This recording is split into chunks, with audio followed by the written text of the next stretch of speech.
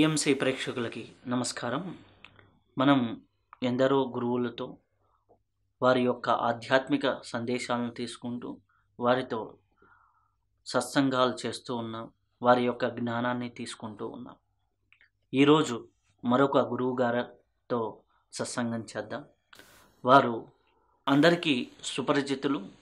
విజయనగరం జిల్లాలో ఎంతో సిద్ధయోగా పరంపరలో నిష్ణాతులైనటువంటి లక్ష్మణానంద స్వామీజీ వారితో ఈరోజు మనం చర్చా వేదిక జరుపుకుందాం. వారితో మనం ఇప్పుడు పరిచయం చేసుకుందాం. నమస్కారం స్వామీజీ. పిరమిడ్ ప్రపంచానికి మీరు వచ్చినందుకు చాలా కృతజ్ఞతలు.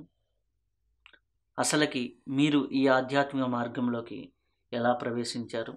అలాగే ఆధ్యాత్మిక మార్గంలోకి రావాలనే ఒక ఇంట్రెస్ట్ ఎలా కలిగింది? ఆధ్యాత్మిక మార్గంలో భౌతికమైనటువంటి ప్రపంచంలో ఏమీ లేదు, ఇదంతా పదార్థ జ్ఞానమే. కాబట్టి పరమాత్మ అంటూ ఒకరు ఉన్నారు. సృష్టికి మూలం ఒక శక్తి ఏదో ఉంది, దాన్ని పొందాలన్నటువంటి ఐడియా నాకు కలిగింది. ఆ ప్రేరణ చేత నేను మా ఫీల్డ్లోనే ఒక కుటీరం వేసుకున్నాను, పర్ణశాల. మీ యొక్క వ్యవసాయ క్షేత్రంలో ఒక పర్ణశాల వేసుకొని తపస్సు చేయాలి అన్నటువంటి ఐడియా వచ్చింది. ముందు యోగులతో పరిచయం ఉంది. ముమ్మిడివరం బాలయోగి, నందివాళ్ళు బాలయోగి ఉండేవారు, అట్లా పరిచయం ఉంది. నేను ఆధ్యాత్మికంగా పరిశ్రమిస్తుండగా కొంతమంది గురువుల్ని వెతికి వాళ్ళ దగ్గర సేవ చేయడం గట్రా జరిగింది. తదుపరి తపస్సు చేయాలన్నటువంటి ప్రేరణ వచ్చింది నాలో. అప్పుడు నేను స్వామి రామానంద పరమహంస గారు, కామన్న వలస, విజయనగరం జిల్లాలోనే మా గురుదేవులు, వారు నాకు యోగం నేర్పారు. అంటే అప్పటికి నేను మంత్రజపం ఏదో చేస్తుండేవాడిని, వ్యవసాయం చేస్తూ మంత్రజపం ఏదో చేస్తుండేవాడిని. చేస్తూ ఉండగా నాకు ఒక యోగి ఎంటైర్ ఇండియా అంతా తిరిగారు, ఎడ్ల సీతారామయ్య గారని, ఓల్డ్ బిఏ చదువుకున్నారు. వారు యోగి. అయితే వారు విజయనగరంలో ఉండేవారు, ప్రసాదులు రామకృష్ణ గారింట్లో. వారు చెప్పారు, నేను ఎకిరాల కృష్ణమాచారి గారు వారిని దర్శిస్తుండేవాడిని. అయితే ఫలానా దగ్గర స్వామి రామానంద పరమహంస గారు కామన్న వలసలో ఉన్నారు, అక్కడికి వెళ్ళినైనా నీ సందేహం నివారణ అవుతుంది అని చెప్పేసి వారు చెప్పగా అప్పటికే పర్ణశాల వేసుకున్నాను. తపస్సు చేయాలి అన్నటువంటి కుతూహలంతో పర్ణశాల వేసుకున్న తర్వాత వీరు చెప్పిన తర్వాత పర్ణశాలలో ఏకాంతంగా కూర్చొని తపస్సు చేయాలన్నటువంటి కుతూహలంతో అక్కడ సుమారుగా ఒక 8 ఏళ్ళు అక్కడే ఉండిపోయాను పర్ణశాలలో. 8 ఏళ్ళు తపస్సు చేసుకున్నాను. అదే స్వామి చెప్పినటువంటి విద్యని, ఇది సిద్ధ విద్య లేక ప్రాణాయామము, అజప గాయత్రి, నాదానుసంధానము, కుండలిని యోగము, హంసమంత్రము, సోహం మంత్రము, ప్రణవోపాసన యోగము, అనేక పేర్లు దీనికే. సిద్ధ విద్యా పరంపర అంటారు కదా, దీన్ని సిద్ధ విద్యా పరంపర అంటారు. దీనికి మూలము స్వామి శివానంద పరమహంస గారు. వారు కేరళ కోజికోడ్ జిల్లా వడకర గ్రామం కేరళలో. వారు భార్య సడన్గా చనిపోయారు. చనిపోతే ఆయనకు వైరాగ్యం వచ్చి ఆ డెడ్ బాడీని విడిచిపెట్టేసి వారు తమిళనాడులో ఒక అరణ్య ప్రదేశానికి వెళ్ళిపోయారు. వెళ్ళిపోయి మృత్యు రహస్యం తెలుసుకోవాలి అన్నటువంటి ఆలోచన వారిలో వచ్చింది. వారు అరణ్య ప్రదేశంలో తిరుగుతున్నారు. తిరుగుతూ ఉండగా ఒక 2 సిద్ధి పురుషులు వచ్చి ఆయనకు ఈ మృత్యు రహస్యం అంటే సిద్ధ విద్య అంటాం దాన్ని, ఆ విద్యని కుడి చెవిలో ప్రయోగం చేసి కొంత దూరం పోయి అదృశ్యమైపోయారు ఆ సిద్ధులిద్దరు. ఆ తర్వాత స్వామి పదే పదే యోగం చేస్తూ జీవ సమాధిని పొందారు. అప్పుడు వాల్మీకి గురించి మనం చదువుకున్నాము, పుట్టలు బలి చేసిన ఏమైనా స్వామి మీద కంపలు తివ్వలు లతలు వచ్చేసినవి. ఆ తర్వాత ఎవరో ఫారెస్ట్ ఆఫీసుకు చెప్పారు, ఆ పొదలో మనిషి ఉన్నారండి అని. ఎవరు చూశారు, చూసి మనిషి ఉన్నారని చెప్పారు. అంటే అంతర్కేసరి ముద్రలో ఉండిపోయారు స్వామి. అంటే నల్లపాపులు కనపడవు, అంతర్కేసరి అంటారు దాన్ని. ఆ తుప్పల్లో ఉండిపోయినటువంటి వారిని ఎవరో ఫారెస్టర్ ఆఫీసర్ చెప్పారు.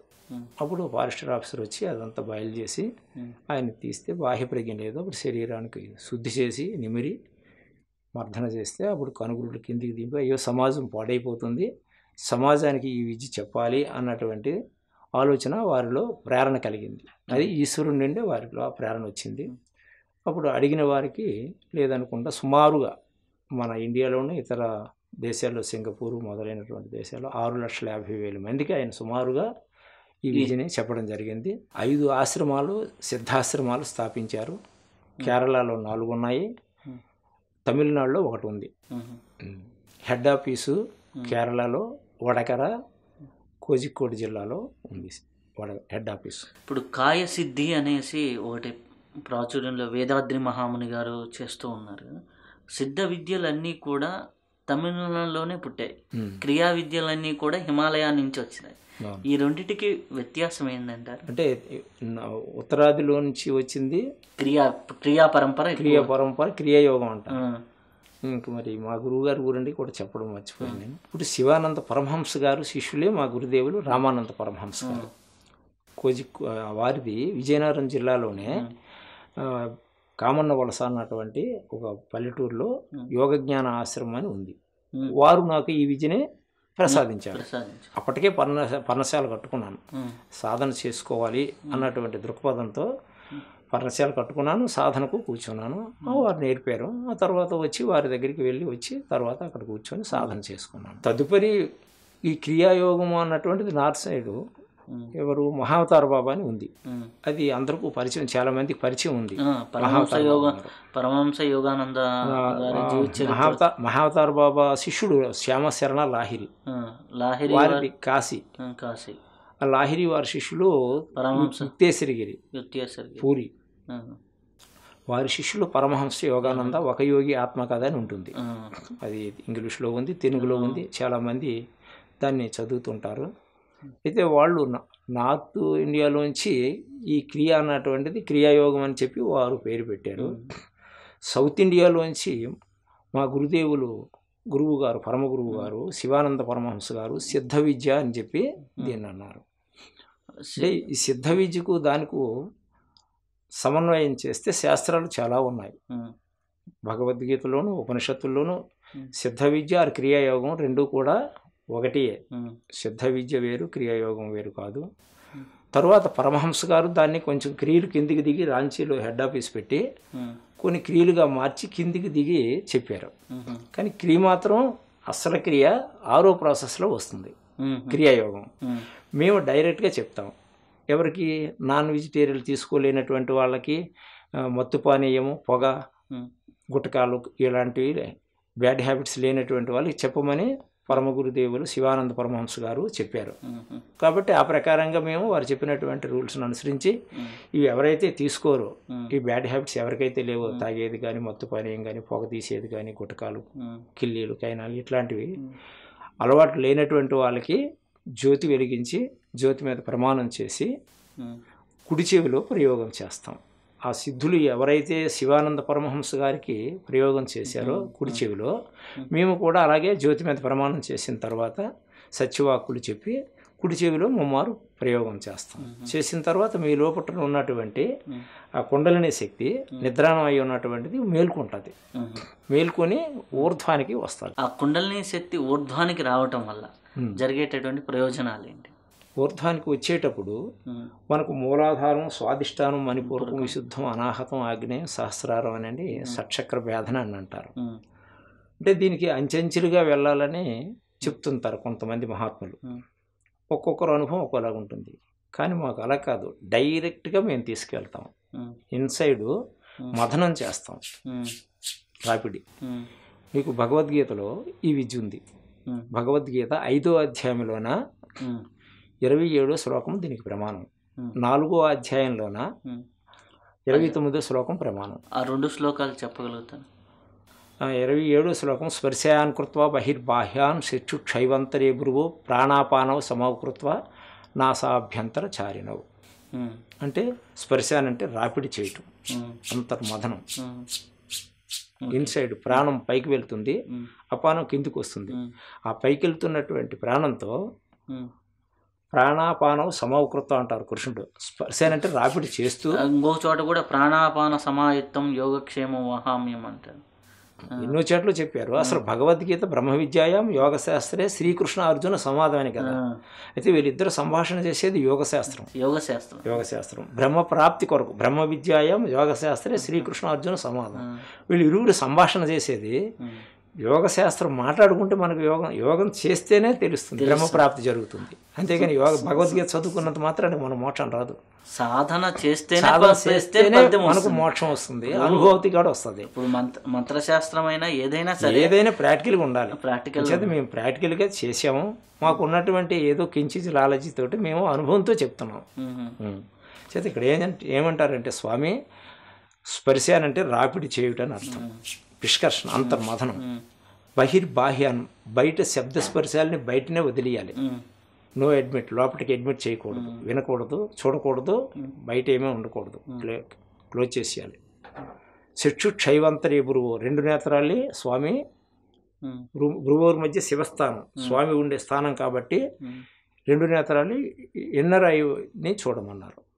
అంటే ఇటు 2 ఇన్నర్ ఐ నుండి 2 నాడులు ఇలా పడి బయట చూస్తున్నాం కాబట్టి చక్షు క్షైవంతరే భురువు అన్నారు. భ్రువోర్ మధ్య శివస్థానం, అక్కడ ఎవరున్నారు? శివుడు ఉన్నాడు. ఈ దేహమే దేవాలయం, ఇందు ఉన్నటువంటిది శివుడు భూమధ్యంలో ఉన్నాడు. కాబట్టి ఆయన తెలియాలనంటే 2 నేత్రాల్ని స్వామి ఏం చెప్పారంటే చక్షుల్ని బాగుగా అంతర్కేసరి మధ్య చూడమన్నారు. చక్షు క్షైవంతరే భురువు ప్రాణాపానం సమకృత. ఇది యోగం. ఎవరికైనా యోగం ఇదే, ఇంకేం లేదు.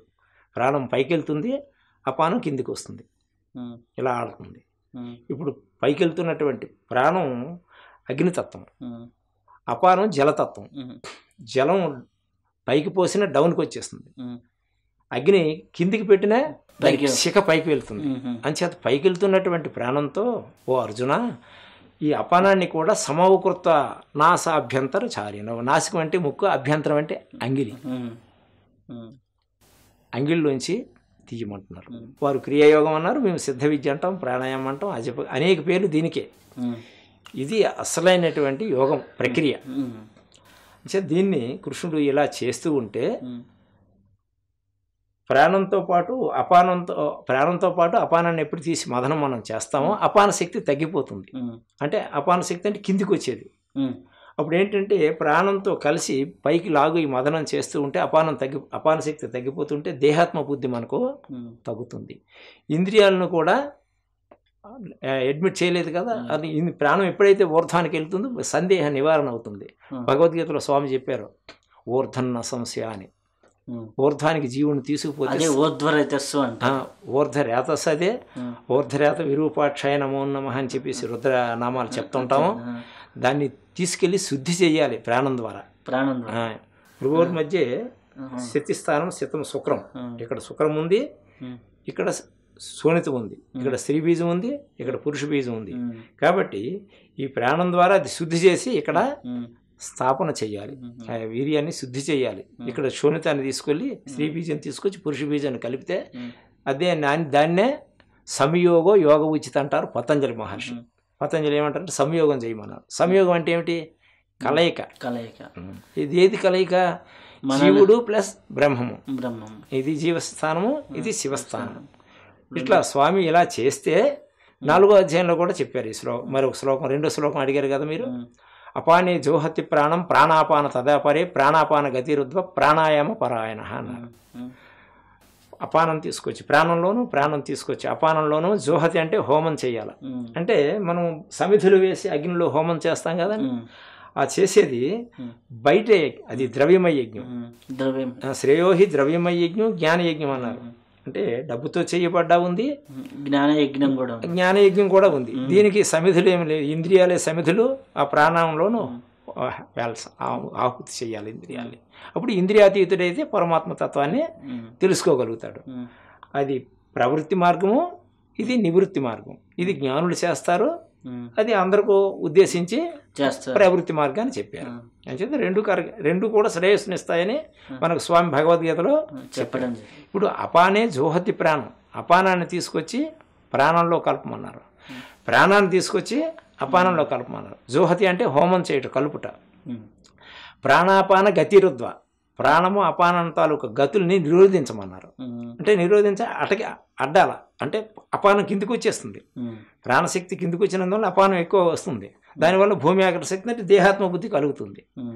అందుచేత ఇప్పుడు స్వామి ఏమన్నారంటే అపానాన్ని తీసుకొచ్చి ప్రాణాన్ని తీసుకొచ్చి అపానంలో హోమం చేస్తే ప్రాణాపాన గతి రుద్వ. రుద్వ అంటే బాహుగా మర్దన చెయ్యాలి. మర్దన చేస్తే ఏమవుతుంది? అపాన శక్తి తగ్గుతుంది. తగ్గినందువల్ల దేహాత్మ బుద్ధి మనకు తగ్గుతుంది. ఇప్పుడు మన ఉద్దేశం ఏంటి? ఇంద్రియాతీతుడు అయితేనే ఈశ్వరతత్వం తెలుస్తుందని కదా. అందుచేత స్వామి ఇక్కడ ప్రాణాన్ని తీసుకొచ్చి అపానం తీసుకొచ్చి ప్రాణంలోను కలిపి జ్ఞానం చెయ్యమన్నారు, యోగం చెయ్యమన్నారు. యోగం చేస్తే వచ్చేది ఏంటి? జ్ఞానం కలుగుతుంది. ఆ జ్ఞానం చేత కైవల్యం అంటే మోక్షాన్ని పొందుతాడని ఉంది. అందుచేత భగవద్గీత అంతా కూడా బ్రహ్మ విద్యాయాం యోగశాస్త్రే శ్రీకృష్ణ అర్జున సంవాదం. అసలు భగవద్గీత ఎంటర్ మీనింగ్ ఏంటి? భగవద్గీత చదువుకుండే గ్రంథం కాదు, అనుష్ఠాన గ్రంథం. ఏ శ్లోకాన్ని తీసుకొచ్చి మనం ప్రయోగం చేయాలి. ప్రయోగం చేస్తే భగవద్గీత అర్థమవుతుంది. చాలామంది ఏంటంటే చదువుకుంటున్నామే కానీ భగవద్గీతని మనం చేయాలని అంటే గీతాధ్యయన శీలస్య ప్రాణాయామ పరస్య నైవిసంతి పాపాని పూర్వజన్మ కృతాన్యపే ఉంది. గీతని అధ్యయనం ఎవరైనా చేయాలంటే ప్రాణాయామం చేస్తూ గీతను అధ్యయనం చేయమని ఉంది గీత మహత్యంలోను. అలా చేస్తే మనకు గీత ఏంటో అర్థమవుతుంది, యోగం అంటే ఏమిటో అర్థమవుతుంది. యోగము అంటే కలయిక అని అన్నాము, కానీ కలయిక అన్నది పుస్తకాలు చదివితే మాత్రం అయ్యే పని కాదు. గీతను అధ్యయనం చేయాలంటే ప్రాణాయామ పరుడే గీతను అధ్యయనం చేయాలి. మాకు కూడా ఒక అనుభవం అన్నమాట. అయ్యా, భగవద్గీత చదవడానికి ఋషికేశ్లో నేను ఒకసారి ట్రావెల్ చేస్తున్నప్పుడు భగవద్గీత గురించి ఒక గురువు గారు చెప్తూ ఇట్లానే మీరు ఇప్పుడు ఎట్లయితే ప్రాణాయామం గురించి చెప్పారో ఒక శ్లోకానికి 21 ఓంకారాలు కానీ 21 అనులోమ విలోమ ప్రాణాయామం కానీ చేసి ఆ శ్లోకం చదివి ఆ శ్లోకం మీద ధ్యానం చేస్తే అప్పుడు దాని ఇన్నర్ మీనింగ్ అర్థమవుతుంది అని చెప్పారు. అంటే దాని క్లారిటీ ఇప్పుడు మీతో ఇంకా బాగా రావటం జరిగింది. అదే అంటే గీతని అధ్యయనం చేయాలంటే గీత అంటే స్వరము అని అర్థం. అర్థమైంది కదా. భగవద్గీత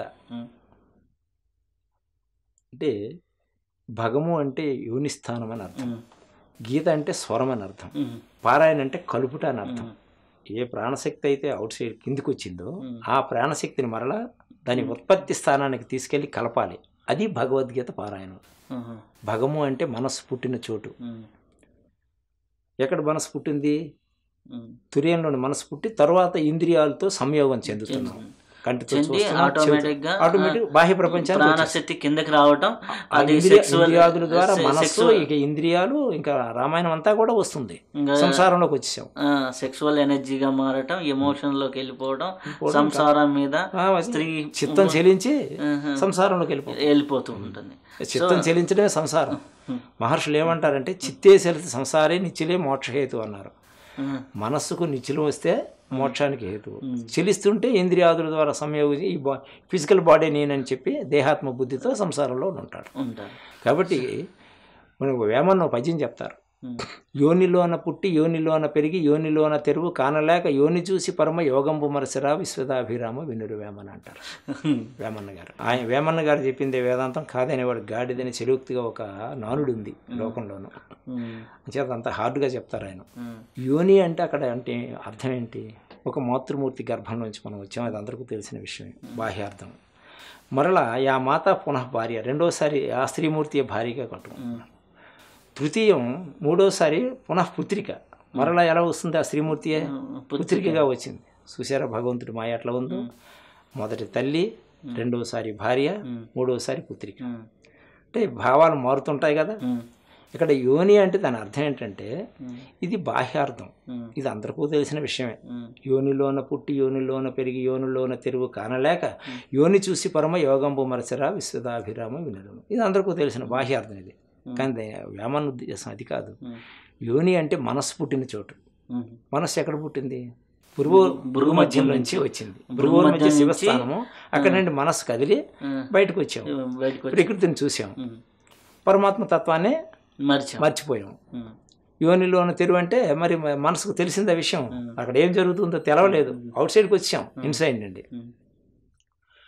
యోని చూసి అంటే ప్రకృతిని చూశాడు, పరమాత్మను మర్చిపోయాడు. ఈ ప్రకృతి అంతా ఏంటి?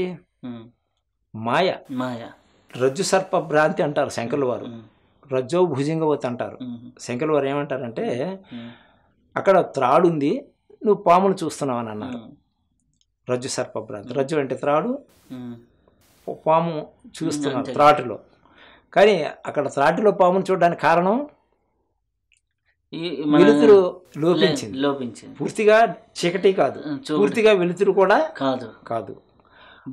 చాలి చాలనటువంటి వెలుతురు ఉంది, వెలుతురు కాబట్టి పూర్తిగా చీకటి కూడా కాదు. అయితే ఏది కనపడదు, పూర్తిగా వెలుతురు కూడా ఉంటే త్రాటునే చూస్తాం. అంచేత మనకు మిడిమిడి జ్ఞానం ఉంది. అంటే పూర్తిగా జ్ఞానం లేకపోవడం లేదు, జ్ఞానము పూర్తిగా నేను లేదు, అందుచేత మిడిమిడి జ్ఞానం అంటారు. దీనికి జీవుడికి ఉన్నటువంటి లక్షణాలు కించిజ్ఞుడు అని అన్నారు. సర్వజ్ఞుడు ఈశ్వరుడు, కించిజ్ఞుడు జీవుడు. అక్కడ ఉన్నటువంటిది త్రాడని తెలియాలంటే ఏం చేయాలా? వెలుతురు లోపించింది కాబట్టి వెలుతురుని తీసుకురావాలా. అక్కడ మనకేం కావాలి? జ్ఞానం కావాలా. జ్ఞానం వస్తే క్షుణ్ణంగా అర్థం అవుతుంది.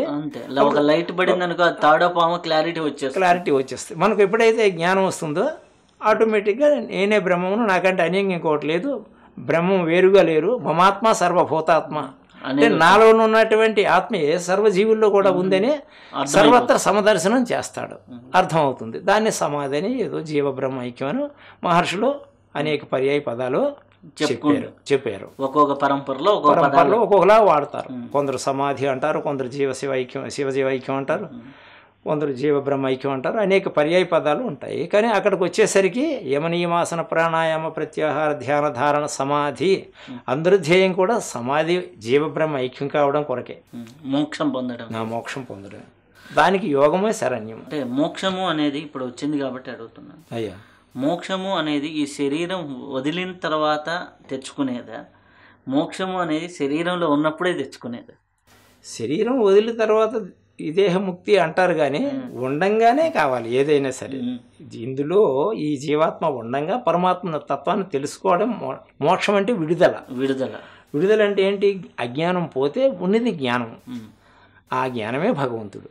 దాన్ని ప్రజ్ఞానం బ్రహ్మని ఋగ్వేదంలోను, అహం బ్రహ్మాస్మని వేదాలు మనకు తత్వమసి బ్రహ్మ చెప్పబడ్డాయి. అంటే ఆ బ్రహ్మము బ్రహ్మవాక్యాల కింద అవి మహావాక్యాలు అంటారు.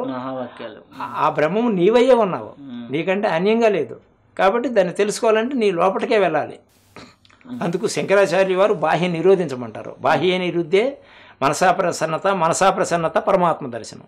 ఎప్పుడైతే నీకు మనసు ప్రశాంతత వస్తుందో పరమాత్మ సాక్షాత్కారం జరుగుతుంది. కాబట్టి పరమాత్మ నీలోనే ఉన్నాడు. యోగి వేమన చిన్న పద్యం చెప్తాడు.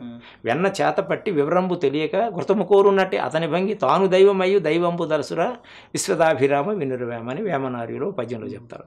చూడడానికి పద్యం చిన్నదగిన శుద్ధ అద్వైతాన్ని చెప్పారు. ఇందులో వెన్న నీది మీ దగ్గరే ఉంది, కానీ నెయ్యి కొరకు ప్రయత్నం చేస్తున్నారు. అంటే తెలవక ఇక దేవుడు అని చెప్పేసి మనం ఏం చేస్తున్నాము? అక్కడికో ఇక్కడికో కాశీ రామేశ్వరం తిరుపతి, అక్కడ దేవుడు ఉన్నాడు, ఇక్కడ దేవుడు ఉన్నాడు, శ్రీశైలంలో ఉన్నాడు అని తిరుగుతుంటాం. వేమన్న ఏమంటున్నాడు? వెన్న నీ చేతిలో ఉంది, అది కాస్తే నెయ్యి అవుతుందని వివరం తెలవక తాను దైవమయ్యు దైవంబు దలసరా అని అంటున్నాడు. అంటే మరి ఇప్పుడు దైవాన్ని ఎక్కడ అన్వేషణ చేయాలా? వెన్న మీ చేతిలో ఉండేటప్పుడు నెయ్యి కొరకు మీరే ప్రయత్నం చేసుకోవాలిగా, మీ దగ్గరే ఉందిగా. అలాంటప్పుడు మీలోనే దైవం ఉంది, మీలోనే దైవం ఉన్నప్పుడు మీలోనే ప్రయత్నం చేసుకోవాలి, ప్రయత్నం జరగాలి. అవన్నీ ఏంటంటే మహాత్ములు పుణ్యక్షేత్రాలు ఎందుకు అయినాయి అంటే వాళ్ళు తపస్సు చేశారు, సమాధిని పొందారు. తిరుపతిలోని కొంకణ మహర్షి జీవ సమాధి, దానిపైన పెనుగొండ మహారాజు గారి టైంలో స్థాపన చేశారు. అలాగనే జపానంద మహర్షి, అలాగే సింహాచలంలోనూ మహర్షులు తపస్సు చేసి జీవ సమాధిని పొందారు. కాశీలోనైతేనేమి, శ్రీశైలంలో అయితేనేమి మహర్షులు తపస్సు చేసి జీవ సమాధిని పొందారు. కాబట్టి ఆ స్థానాలకు వెళ్తే ఒక్కొక్క విధమైనటువంటి మనకు మనశ్శాంతి కలుగుతుంది. తిరుపతి గురించి చెప్పారు కదా, తిరుపతిలో ఏ మహర్షి? కొంకణ మహర్షి జీవ సమాధి, కొంకర తీర్థం అంటారు దాన్ని. అక్కడే స్వామి విగ్రహం కిందనే కొంకణ మహర్షి జీవ సమాధి. అందుకు దానికి అంత పవరు. తర్వాత శంకరాచార్యుల వారు ఈ శ్రీచక్రం ఏదో చేసి పెట్టారు యంత్రాన్ని. ధనాకర్షణ అన్నీ ఉన్నాయి దాని యంత్రాలు పెట్టారు. సమాధి అయ్యారు, జీవ సమాధి అయ్యారు, కొంకణ తీర్థం అంటారు దాన్ని. కానీ ఆ రహస్యాలు ఎవరు కూడా బయట పెట్టరు. అక్కడ వెంగమాంబ గారు కూడా సిద్ధిని పొందారు. ఎంతో మంది. అసలు ఈ రోజు మీకు పుణ్యక్షేత్రాలన్నీ కూడా ఇంత జనాన్ని లాగడానికి, ఆకర్షించడానికి కారణం ఏంటంటే మహాత్ములు తపస్సు చేసి సిద్ధిని పొందిన స్థలాలు అవి. అందుకు పుణ్యక్షేత్రం అని అన్నారు. ఒక విధంగా పుణ్యక్షేత్రం అంటే ఏంటంటే ఇదం శరీరం కౌంతేయ క్షేత్రము క్షేత్రమిచ్చి అభిధీయతే. ఈ శరీరంలో ఉన్నటువంటి జీవుడు ఈ శరీర ధర్మాలు తెలుసుకొని ఆత్మతత్వాన్ని ఆత్మదర్శనం ఎవరికైతే కలుగుతుందో అట్లాంటి మహాపురుషులు సంచారం చేసినటువంటి స్థలాలు, వాళ్ళు జీవ సమాధి పొందినటువంటి స్థలాలు. అందుకు అక్కడికి వెళ్ళేసరికి ఈ జనాలను ఆకర్షిస్తూ ఉంటుంది. ఆటోమేటిక్గా మనకు ఒక విధమైనటువంటి ప్రశాంతత కూడా కలుగుతూ ఎక్కడైతే ప్రాణశక్తి ఉంటుందో ఆటోమేటిక్గా అక్కడ శక్తి పుంజుకొని ఉంటుంది, ఆకర్షణ పెరుగుతుంది. ఆటోమేటిక్ గా ఆడికి వెళ్ళగానే వీళ్ళకి కొంత హీలింగ్ ప్రాసెస్ జరుగుతుంది, వ్యాధి అంటే ఆటోమేటిక్ గా లోపల ఉన్న మానసిక ప్రశాంతత కలుగుతుంది, ఆటోమేటిక్ గా ఆకర్షణ అనేది కూడా పెరుగుతూ ఉంటుంది. ఈ విధంగా జరుగుతుంది. ఆ విధంగా మళ్ళీ తర్వాత మళ్ళీ గురువులను సేవించి జ్ఞాన మార్గంలోకి రావడానికి ప్రయత్నం చేస్తారు. అది ప్రవృత్తి మార్గము, ఇది నివృత్తి మార్గం. మనువే చెప్తాడు, ప్రవృత్తి నుంచి నివృత్తి నుంచి ద్వివిధం కర్మవేదికం. 2 విధాలు ఉంది వేదంలో. ప్రవృత్తి మార్గం ఉంది, నివృత్తి మార్గం ఉంది. ప్రవృత్తి కర్మ లక్షణం, నివృత్తి జ్ఞాని లక్షణం. జ్ఞాని ఏం చేస్తాడంటే నివృత్తి ఎంతసేపు కూడా అంతర్ముఖం అవడాన్ని చూస్తాడు. ప్రవృత్తి కర్మ లక్షణం ఏంటంటే మనసు నిలబడిన వారికి ఏదో దేవీ దేవత ఆరాధన, యజ్ఞాలు, యాగాలు, బాహ్యమైనటువంటివి సమారాధనలు, సంతర్పణలు చేస్తూ ఉంటారు. అంచేది 2 మార్గాలు కూడా అనాది నుండి ఉన్నాయి. ఒక ట్రైన్ నడవాలంటే 2 పట్టాలు ఉండవలసిందే. కాబట్టి ఈ మార్గాల్ని మనం 2 కాదనడానికి లేదు. ఫస్ట్ బహిర్పూజ చేసుకొని తర్వాత అంతర్ముఖం కావాలి. అంతర్ముఖం అది ఎందుకనంటే అది సాంప్రదాయంగా అలవాటు చేశారు. సాంప్రదాయం అలవాటు చేయటం అంటే మనకు అంత నాలెడ్జ్ లేదు కదా. ఇప్పుడు పిల్లాడికి ఎలిమెంట్ స్కూల్లో జాయిన్ అయ్యేటప్పుడు ABC అని గట్టిగా అరిచి చెప్తుంటారు, ఆ అని చెప్పి వాడికి అది అర్థం అవుతుంది. ఇప్పుడు యూనివర్సిటీకి వెళ్ళిన తర్వాత ABCD దిద్దుకుంటాడు. అట్లాగే మనం జ్ఞానం డెవలప్ అవుతున్న కొలది కూడా మనము నివృత్తి మార్గంలోకి అడుగు. అయితే దీనికి గురువు వినా ముక్తి నాస్తి అంటారు గర్భగీతలో స్వామి. ఆచార క్రీతే కోటి కోటి గోహైదానకం గజదానం సహస్రంచి ముక్తిర్నాస్తి గురువు వినా అన్నారు. గురువు లేకపోతే అనుభవజ్ఞుడైనటువంటి గురువు కావాలి. కోటి ఆచారాలు మీరు చేయండి, నేను చేయనివ్వండి. కోటి దానం చిగిరికాంచనం, కోట్ల కొలది కొండలంత బంగారం నెట్టలు కట్టి దానం చేసినప్పటికీ కూడా ముక్తిర్నాస్తి గురువు వినా, గురువు లేకపోతే నీకు ముక్తి లేదు, మోక్షం లేదు అర్జున అని చెప్పి మనకు గర్భగీతలో చెప్తారు స్వామి అర్జునుడికి. అర్జునుడికి 3 గీతలు చెప్పారు. ఒకటి భగవద్గీత, అది అందరికీ తెలుసు. ఉత్తర గీత అన్నది కొంచెం మందికి తెలుసు. అంత దాంట్లో అంత యోగం గురిండే ఉంది. అలాగే గర్భగీత అనేది చాలా ఫైనల్, దాని పేరే తెలియదు. జ్ఞానం గురించి ప్రస్తావన చేస్తారు. యోగం ఇప్పుడు ఉత్తర గీతలో యోగంగా ఇరువురు కూర్చొని గుహ్య సంభాషణ చేస్తారు. కృష్ణ ఆ రోజు నాకు భగవతత్వాన్ని చెప్పారు, తత్వాన్ని చెప్పారు, నాకు అర్థం కాలేదన్నప్పుడు మళ్ళీ ఉత్తర గీత వస్తుంది. మళ్ళీ 2వసారి అడుగుతాడు గుహ్యంగా కూర్చొని, గురు శిష్యుల సంభాషణ అది. నాకు ఆ తత్వాన్ని గురించి చెప్పండి సంక్షిప్తంగా అంటే అప్పుడు యోగం గురించి చెప్తారు. ఉత్తర గీత. గర్భగీత ఎప్పుడు వచ్చింది? గర్భగీత తర్వాత జ్ఞానం, దాంట్లో సాధన కూడా మీరిపోయి ఉంటారు. అది జ్ఞానం గురించి ప్రస్తావన చేస్తుంది. అది ఎన్ని శ్లోకాలు ఉంటుంది? అది 26 శ్లోకాలు ఎన్నో, చిన్నది, చాలా చిన్నది. అది మనకి అందుబాటులో ఉంది. 26 శ్లోకాలు అది దొరకటం లేదు. 26 శ్లోకాలు అనేది యోగత రావాలి గల. గర్భగీత ఎన్ని శ్లోకాలు ఉంది దొరకలేదు. మేము ప్రయత్నం చేసాము, గర్భగీత దొరకలేదు. చిన్న బుక్కే. యోగతారావళి కూడా ఉంటుంది, అది 26 శ్లోకాలు ఎన్నో ఉంటాయి. యోగతారావళి శంకరాచార్యులు వారు యోగతారావళి విన్నాను. యోగతారావళి అన్నది మహావతార బాబా దగ్గర నుండి యోగం తీసుకుంటారు శంకరాచార్యులు వారు కాశీలో. ఒక యోగ ఆత్మకథలో పరమహంస గారు రాస్తారు. యోగతారావళిలో 26 శ్లోకాలు ఉంటాయి. అందులో మొట్టమొదటి శ్లోకంలో స్వామి ఏం చెప్తారంటే, శంకరాచార్యులు వారు సపాద లక్ష సదాశివోక్తాని లయావదానాన్ని వసంతలోకే నాదానుసంధాన సమాధిమేకం మన్యామహే మాన్యతమం లయానాం ఉత్తమం. లయయోగం అన్నటువంటిది ఉత్తమైనటువంటిది నాదానుసంధానం ఉంది. ఓ నాదానుసంధమా నీకు నమస్కారం అని చెప్పి శంకరులు వారు నమస్కారం చేస్తారు. 1,25,000 మార్గాలు ఉన్నాయట భగవంతుని చేరుకోవడానికి. అందుకు ఒక్కొక్కరు లెవెల్ ఆఫ్ మెంటల్ ఎనర్జీ వాళ్ళ స్థితిగతులను బట్టి వాళ్ళు ప్రయాణం చేస్తుంటారు. ఎవరిది తప్పని చెప్పడానికి లేదు. కానీ సిద్ధాంతం దగ్గరికి వస్తే మాత్రం అందరూ కూడా ఒకే సిద్ధాంతం అన్నది ఒకటే, ఇంకా అన్ని ఒకటి ఉండవు. అందుకొరకు ఏంటంటే 1,25,000 మార్గాల్లో ఉత్తమైనటువంటి మార్గము నాదానుసంధానము లేక లయయోగం అని చెప్పేసి ఉంది. మేము ఆ నాదానుసంధానం లేక లయయోగాన్ని మేము చేస్తున్నాం. దాన్నే సిద్ధ విద్య అంటారు స్వామి, క్రియాయోగం అంటారు మహావతార బాబు. ఇప్పుడు ఇంద్రియ నిగ్రహం అనేది ఉంది. ఇంద్రియ నిగ్రహం అనేది మీరు చెప్పిన సాధన ద్వారా సాధ్యం అంటున్నారు. ఇప్పుడు ప్రపంచంలో ఉన్నటువంటి చాలా మంది యూత్ అంటే ఇంద్రియ నిగ్రహంలోనే పడి ఇబ్బంది పడుతున్నారు, ఇంద్రియాలకు బానిసలైపోయి. సినిమాలు కావచ్చు, ఇంట్లో హౌస్ వైఫ్స్ కూడా సీరియల్ కి ఎంత బానిస అవుతున్నారో అందరూ తెలిసిన విషయమే. సీరియల్ కి బానిస అవుతున్నారు హౌస్ వైఫ్స్. ఇట్లా స్టూడెంట్స్ వచ్చేసరికి నెట్ కి, వాట్సాప్ లకి, ఫేస్బుక్ లకి. అది అవసరమే, ఇప్పుడున్న కాలంలో ఒకటి ప్రచారం కావాలంటే అవసరమే, ఒక మాధ్యమం అవసరమో దాని తీసుకుంటే పర్వాలేదు. ఇప్పుడు మన ఇంటర్వ్యూ ఉంది, ఇంత సిద్ధ విద్య ఇంత అన్నప్పుడు అది ఒక స్టూడెంట్ కి మనం పెడితే అది చూడ్డు. కానీ ఏదో ఒక హీరోయిన్ ఏదో ఒక టైటిల్ పెట్టి హీరోయిన్ ఈ రోజు ఏం చేసిందని టైటిల్ పెడితే తక్కువని అది క్లిక్ చేసేలా చూస్తారు. ఇంట్రెస్ట్.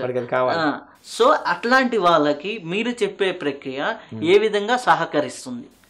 ఎనీవన్, ప్రతి ఒక్కరికి కూడా ఇది సహకరిస్తుంది. ఎందుకంటే క్రియ చేయాలి, అనుభవం వస్తుంది. ఎందుకు అంటే ప్రాణానికి మనస్సుకు సంబంధం ఉంది.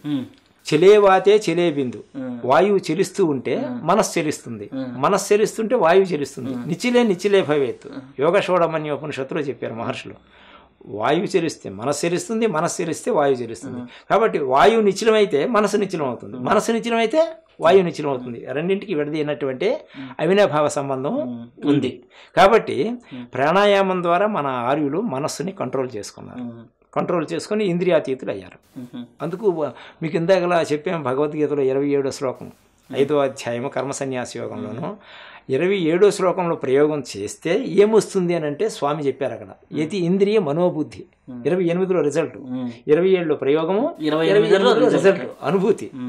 ఇప్పుడు ఫర్ ఎగ్జాంపుల్ కొరకు కడుపు నొప్పి వచ్చింది ఒక పేషెంట్కు, డాక్టర్ దగ్గరికి వెళ్ళాడు. బాబు నాకు కడుపు నొప్పి వచ్చింది అని అంటే, రాత్రి ఏం తిన్నామంటే బాబు గార్లు బూర్లు తిన్నాను అంటే డైజెషన్ అవ్వలేదు అని చెప్పేసి దాన్ని జీర్ణం అవడానికి ఏదో మందిస్తారు.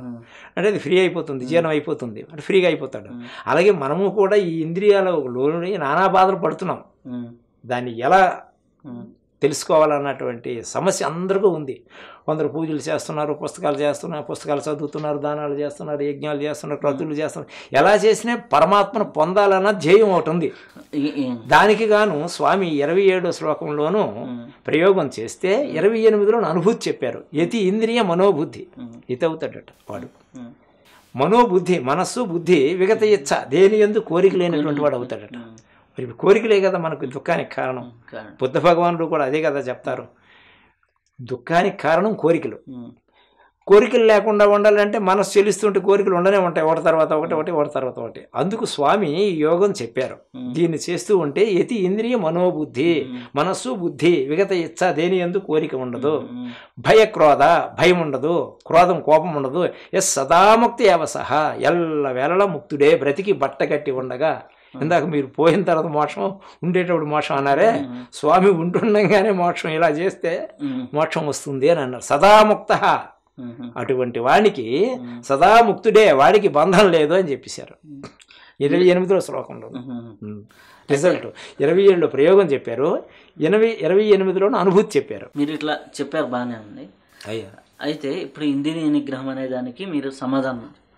అయితే ఇప్పుడు చాలా మంది ధ్యాన సాధన చేస్తారు, మీకు పిరమిడ్ లో కావచ్చు, చాలా మంది చేస్తున్నారు అనేక ప్రక్రియలు. వాళ్ళు 3 గంటలు 4 గంటలు పర్ డే చేశారనుకుందాం. చేసినప్పుడు వాళ్ళకి విశ్వశక్తి వస్తుంది. విశ్వశక్తి వచ్చినప్పుడు ఆటోమేటిక్ గా ఇంద్రియాలు ప్రకోపితం అవుతాయి. ఎందుకంటే ప్రాణశక్తి వచ్చినప్పుడు ఆటోమేటిక్ గా ఫస్ట్ ఎలివేట్ అయ్యేది కామ క్రోధ లోభ మదమాశ్చర్యాలు. కామ క్రోధ లోభ మదమాశ్చర్యాలు యాక్టివేట్ అవుతాయి. సో వాళ్ళు ఏం చేస్తున్నారు, ఆటోమేటిక్ గా ఒక 3 గంటలు ధ్యానం చేస్తున్నారు, దేంట్లోనో పడి వెళ్ళిపోతున్నారు.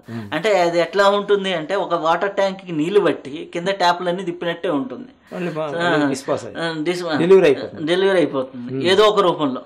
ఓకే, దీని వల్ల సాధనకి ప్రయోజనం ఉంటుందా లేదా? సాధన వల్ల ప్రయోజనం లేకపోవడం ఏంటి ఉంది. ఇప్పుడు సాధన చేశారు, చేసి మళ్ళీ ఇంద్రియాల్లో పడి కొట్టుకుంటున్నారు. సాధన చేస్తున్నారు, ప్రాణశక్తి తెచ్చుకుంటున్నారు, కానీ మళ్ళీ ఇంద్రియాలకు లోనితలవుతున్నారు. అంటే సాధన చేసేవాడికి ఇంద్రియ అంటే లోనవ్వకూడదు కదా. లోనయ్యే పరిస్థితి ఉన్నప్పుడు సాధన అది ప్రయోజనకంగా ఉంటుందా లేకపోతే అప్రయోజనంగా ఉంటుందా? అప్రయోజనం అంటూ ఏం లేదు. మనకు భగవద్గీతలో 6వ అధ్యాయంలో స్వామిని ప్రశ్నిస్తారు అర్జునుడు. నా కొరకు ప్రయత్నం, స్వామి కొరకు ప్రయత్నం చేస్తాడు, ప్రయత్నం చేసేవాడు భ్రష్టుడైపోతాడు, యోగం చేస్తాడు పొందదామని. భ్రష్టుడైపోతే ఏమవుతాడని ప్రశ్నించాడు కదా. నా ఈ కళ్యాణ కృత్య దుర్గతింత స్వామి చెప్తాడు, నా సంబంధమైనటువంటి కర్మను చేశాడు కాబట్టి వాడికి దుర్గతి లేదు. అర్జున ప్రాప్య పుణ్య సుశీనాం శ్రీమతాంగేహి యోగ భ్రష్టోపజాయతే.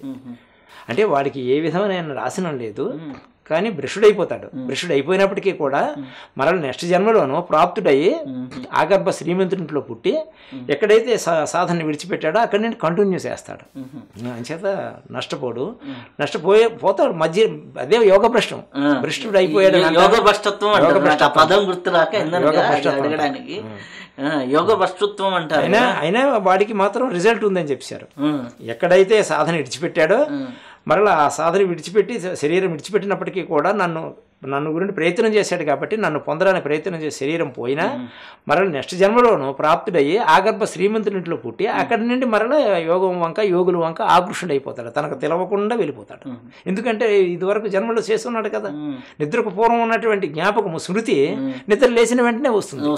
అట్లాగే ఈ సాధన చేసినటువంటి వాడికి ఈ విధంగా జరుగుతుంది. అది యోగి గురించి ప్రశ్నించారు, యోగ భ్రష్టుడి గురించి ప్రశ్నించారు.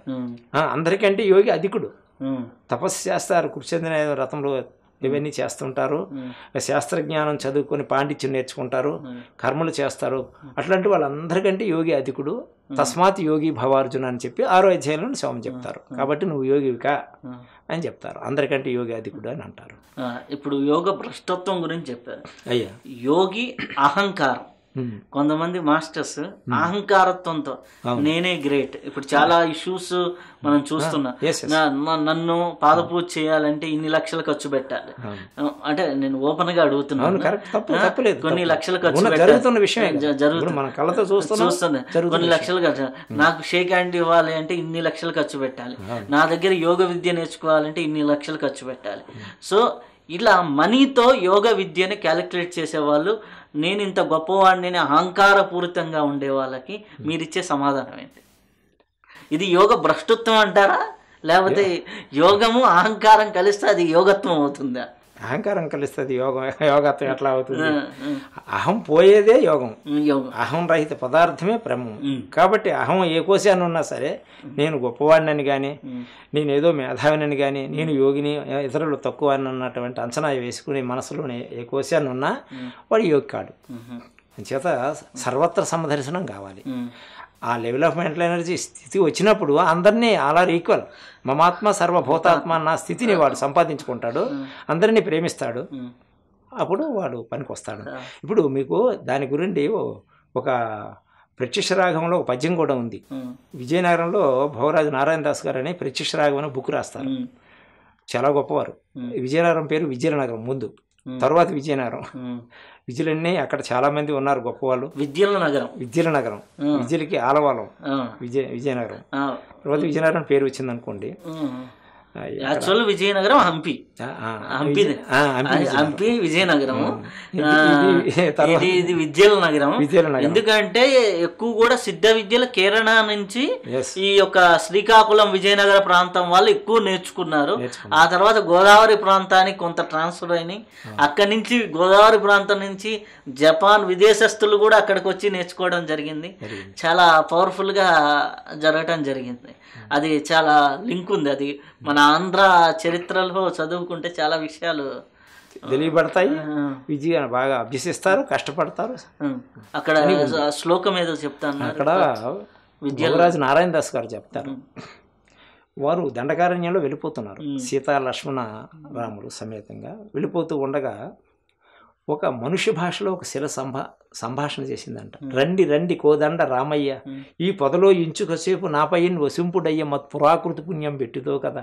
రండి రామయ్య, నా పుణ్యం పూర్వం నేను ఏం చేసుకున్నానో ఈ బండ మీద కాసేపు విశ్రాంతి తీసుకోండి. గుదులై వేలడి ద్రాక్ష పండ్లు ఇవే, గుత్తులుగా ద్రాక్ష పండ్లు ఉన్నాయి, తీసుకోండి. మంచినీళ్ళు వెళుతున్నాయి, తీసుకోండి. అసలు విశ్రాంతి తీసుకోండి అని చెప్పేసి మనుష్య భాషలో సంభాషణ చేస్తుందట ఆ శిల. లక్ష్మణుడు వెళ్ళడానికి ఇంకా సంకోచిస్తున్నాడట. అలస కదా లక్ష్మణ, నీవు కూడా ఈ అలసగమనం ఇందు విశ్రమించము, ఇందు విశ్రాంతి తీసుకో అని చెప్పి కూర్చున్నారు. విశ్రాంతి తీసుకున్నారు. మహాత్ములకి, మంచి వాళ్ళకి ఈ రోజు కానీ ఆ రోజు కానీ చిన్న ఉపకారం చేసిన ప్రత్యుపకారం ఏం చేయాలని ఆలోచిస్తారు. అప్పుడు రాముడు ఆనందాన్ని పట్టలేక, ఓ శిల మాకింత శ్రమ తీర్చావు, నీ మీద సేద తీర్చుకొని మాకు చాలా సంతోషంగా ఉంది, నీకు ప్రత్యుపకారం చేయలేకపోతున్నా, ఏం కావాలో కోరుకున్నాడంట రాముడు.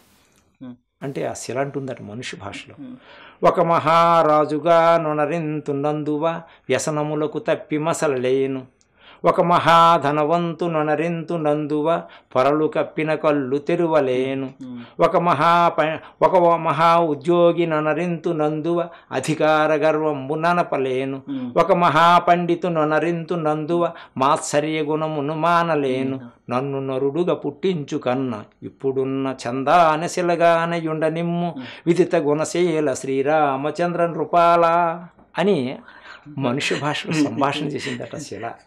నేను ఇప్పుడు ఎలాగైతే ఉన్నానో ఒక పెద్ద చక్రవర్తిగా చేస్తే వ్యసనాలకి తప్పుకొని మెసలేను, పెద్ద ధనవంతుడిగా నన్ను సృష్టిస్తే కళ్ళుకు పొరలు కప్పుతాయి, ఒక పెద్ద ఉద్యోగిగా నన్ను పుట్టిస్తే ఆ అధికారం చేత ఆ అధికారాన్ని నేను సద్వినియోగం చేసుకోలేను, ఒక పెద్ద పండితుడిగా నన్ను తయారు చేసి సృష్టిస్తే నాకు మాత్సర్యం వస్తుంది, వాడికేం తెలుసును వీడికేం తెలుసును అని చెప్పేసి అహం వస్తుంది, కాబట్టి నన్ను నరుడుగా మానవుడుగానే పుట్టించుకో, ఇప్పుడు ఎలాగైతే ఉన్నానో శిలగా ఆ శిలగానే నన్ను ఉంచు అని చెప్పేసి ఆ శిల కోరుకుందన్నట్టు భోగరాజు నారాయణ దాస్ గారు చెప్తారు. అంచేత ఏంటంటే ఈ అహంకారాలు అన్నటువంటి మనిషిలో కామన్గా జీవుడికి ఉన్నటువంటి లక్షణాలు.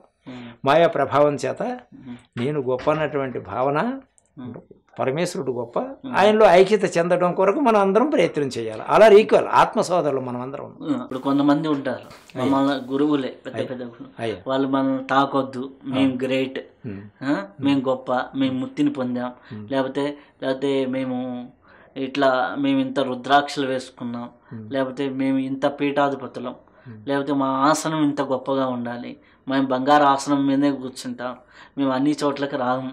ఇట్లాంటి వాళ్ళు అది అహంకారంగా తీసుకోవాలా, వాళ్ళ సాధన గొప్పతనంగా తీసుకోవాలా? ఎందుకంటే ఒక సాధన చేసిన వాడికి మమాత్మ సర్వభూతాత్మ అని వచ్చినప్పుడు ఈ ఆసనాలు, ఈ యొక్క మండపాలు ఇవన్నీ దేనికి అనేది నాకున్న ఆలోచన. అలా అన్నప్పుడు ఈక్వల్గా ఉండేసి చెప్పాలి. కానీ ఈ యొక్క బంగారపు ఆసనం, ఒక కిరీటము, ఇవన్నీ కూడా పెట్టుకొని లేకపోతే మమ్మల్ని ఇలా గుర్తించాలి, లేకపోతే మా సాంప్రదాయం ఇది అని వేసుకొని ఉంటామనేది, దాన్ని మీరు ఏ విధంగా భావిస్తారు? అహంకారం ఉంది స్వామీజీకి అని చాలామంది అంటారు, అది మనసుకు సంబంధించిన విషయం.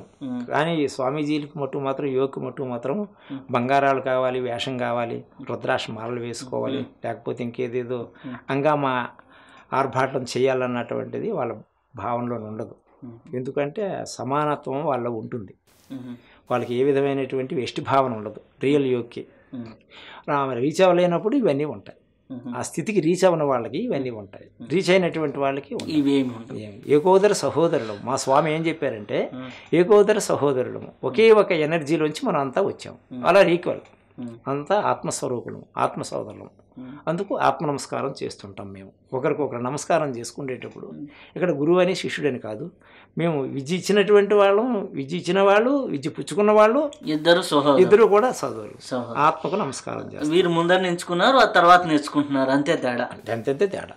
అందుకే వేమన్న గురువు శిష్యుడు అవును, శిష్యుడు గురువు అవును, గురు శిష్యుడు గురుతో ఒకటి అవును అన్నారు. ఒకప్పుడు శిష్యుడే గురువు అవుతాడు, ఒకప్పుడు గురువు కూడా శిష్యుడే కదా ఒక ఆయనకి. అంతచేత ఏంటంటే ఇప్పుడు మేము మా గురుదేవులు శివానంద పరమహంస గారికి శిష్యులు.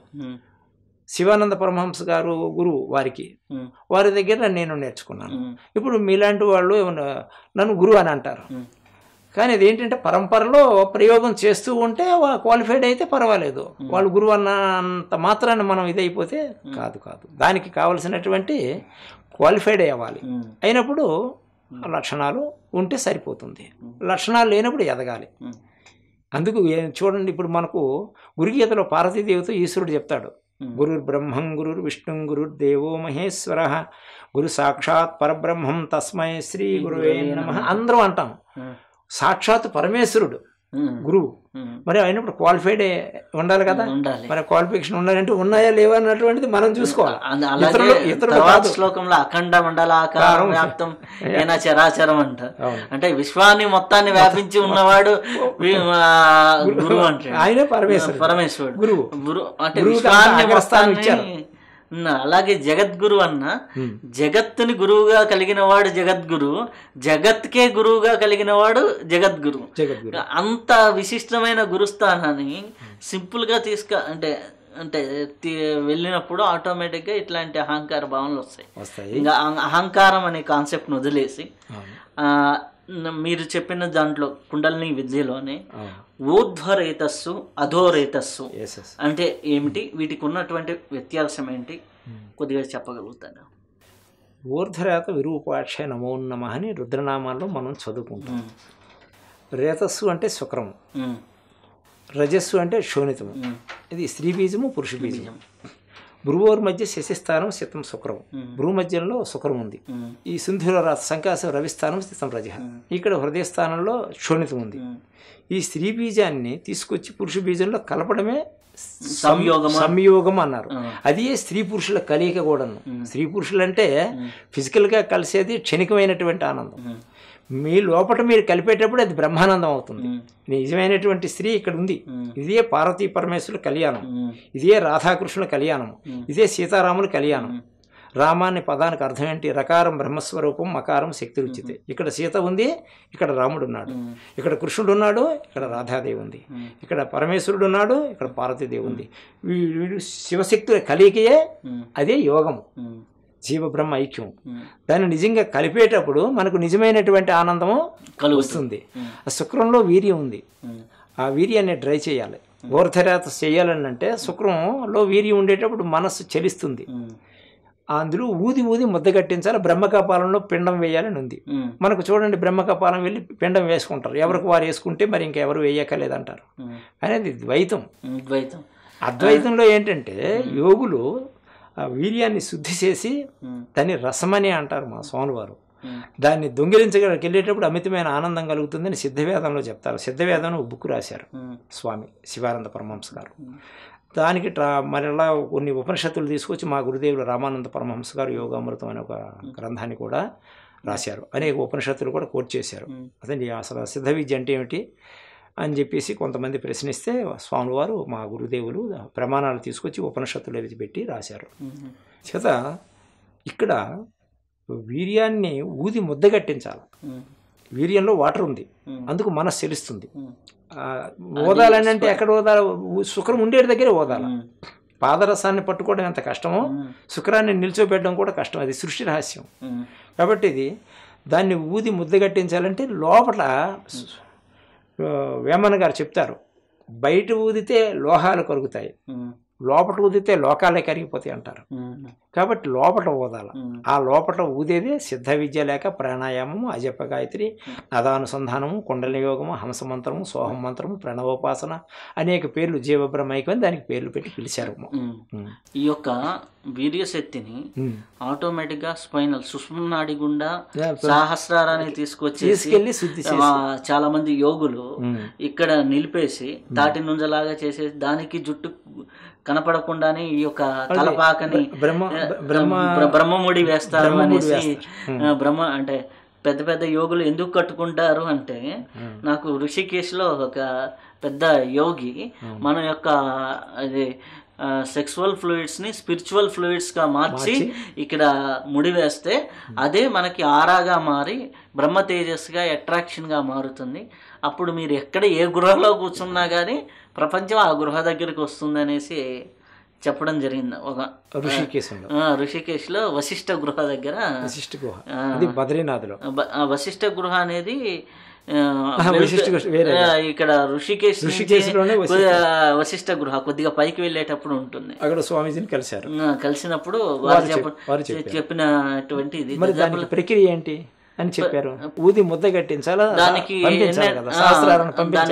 దానికి ఏమని చెప్పారంటే అశ్విని ముద్రల ఆధారంగా చేసుకొని ఒక ప్రక్రియ నేర్పించారు. అది చేశాను కొన్ని రోజులు, చాలా రిజల్ట్స్ అనమాట, చాలా బాగా అనిపించింది. వారు ఒక ప్రక్రియ అదే నేను ఫస్ట్ లో మీకు మొదటి ప్రశ్నలో కూడా కాయసిద్ధిగా చెప్పాను. దాన్ని ఎక్కువ వేదాద్రి మహాముని గారు ఇక్కడ అంటే సౌత్ ఇండియాలో ఎక్కువ ప్రచారం చేశారు. మనకి అడయార్లో తమిళనాడులో వారి ఆశ్రయం ఉంది.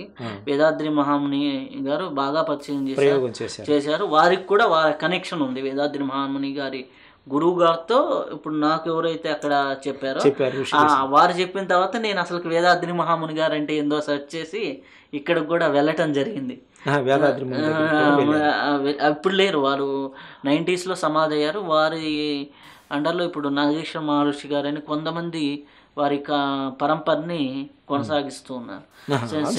శిష్య బృందము ఇప్పుడు పరంపరని కొనసాగిస్తున్నారు. వారు కాయసిద్ధి పేరుతో ప్రచారం చేస్తున్నారు. వారు చెప్పే ప్రక్రియ ఏంటంటే మన స్పైనల్ కాలం అనేది ఉంటుంది కదా, ఫిలాసఫికల్ సైడ్ బ్రహ్మనాడి అంటాం. సుషుమ్నాడి, వజ్రనాడి, బ్రహ్మనాడి అనేక పర్యాయ పదములు. అదే ఆనాడికే ముఖ్యం. నాడిలో ఉద్వరేతస్ అని జరిగినప్పుడు ఆటోమేటిక్ గా రీచ్ అవుతారు అనేది చెప్పిన యథార్థం అది. అయితే దానికి క్రియ అన్నది ముద్ర చెప్పారు మీకు. ఓన్లీ అశ్విని ముద్రతులుగా చేయాలి. ఇంకా ప్రాక్టీస్ చేస్తుంటే ఇంకా ముద్ర సరిపోదు, క్రియ చేయాలి. అంటే వారు కొంత వారి క్లారిటీ వారు ఇచ్చారు. సో నాకు అప్పుడున్న అవగాహనకి అది అర్థమైంది.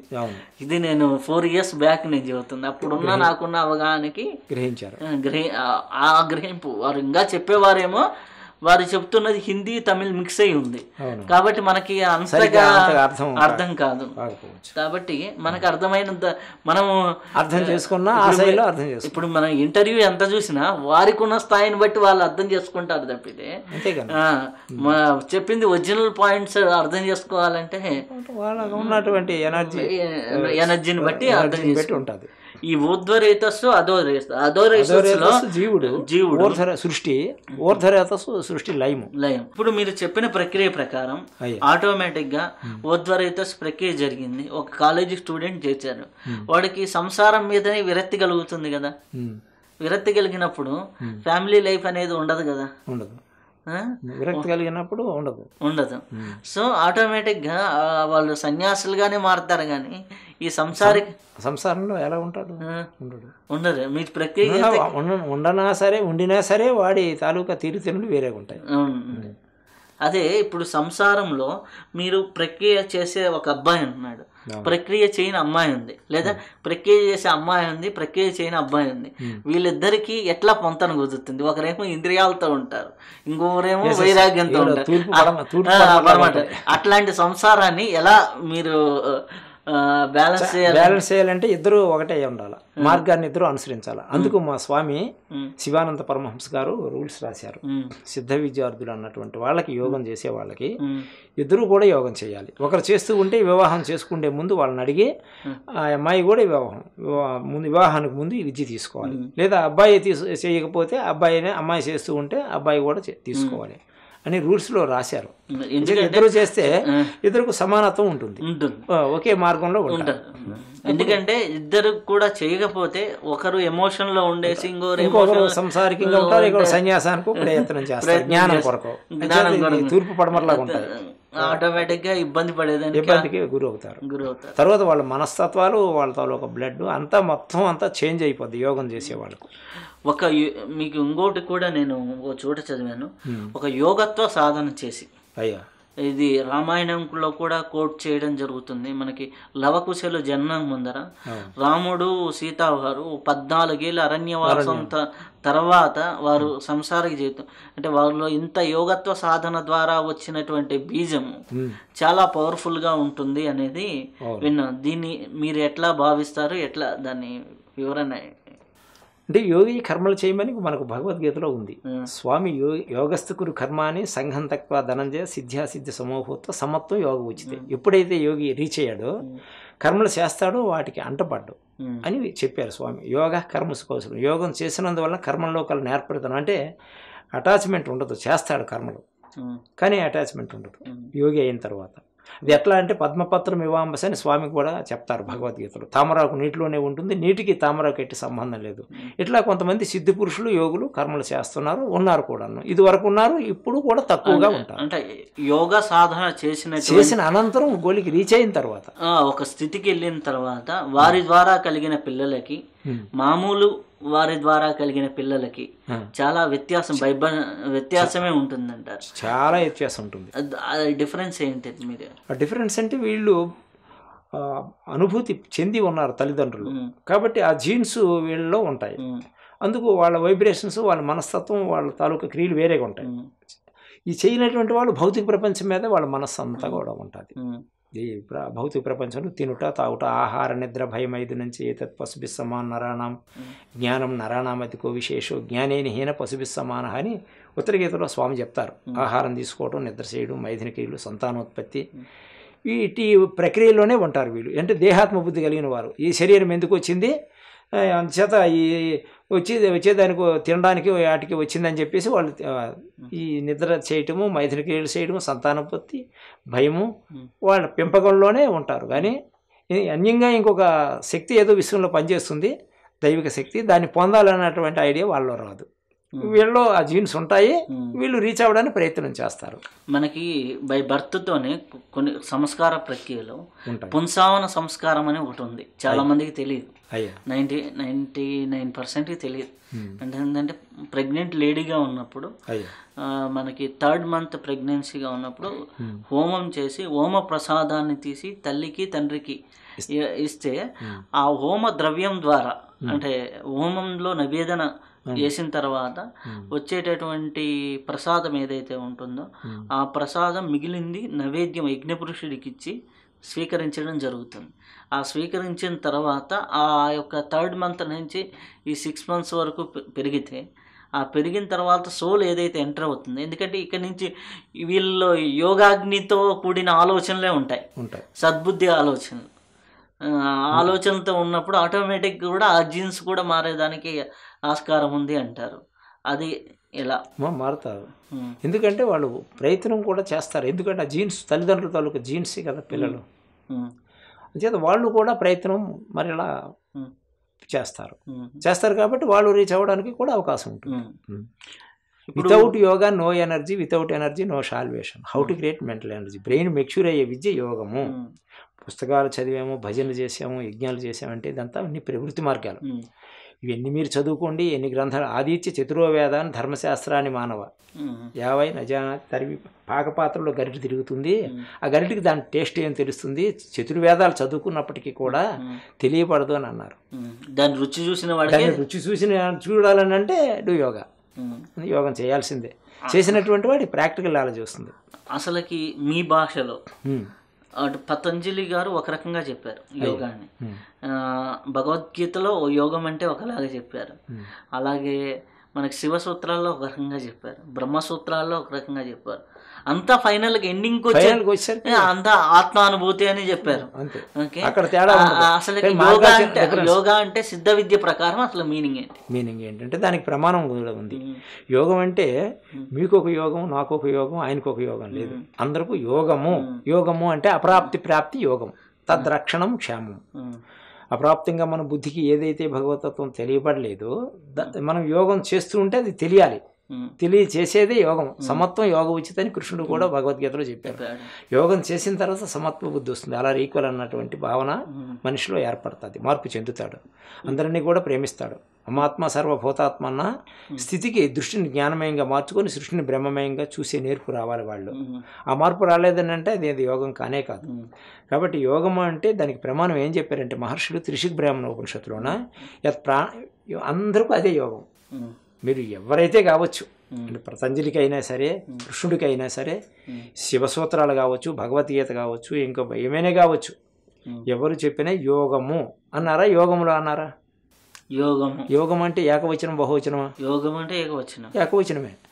అక్కడ ఈ సృష్టిలో ఈశ్వరుడు ఎందరు ఉన్నారు? ఒకరే. జీవుడు ఎందరు ఉన్నారు? జీవుడు ఒకడే. మరి జీవుడు ఒకడు, ఈశ్వరుడు ఒకడైనప్పుడు వాళ్ళు ఇరువురు కలిగి ఎన్ని మార్గాలు ఉంటాయి? అదే బ్రహ్మనాడి సుషుమ్న నాడి మార్గం. ఆ మార్గాన్నే వాళ్ళు సూచించారు. అందుకు యోగములు అని ఎక్కడ అనలేదు.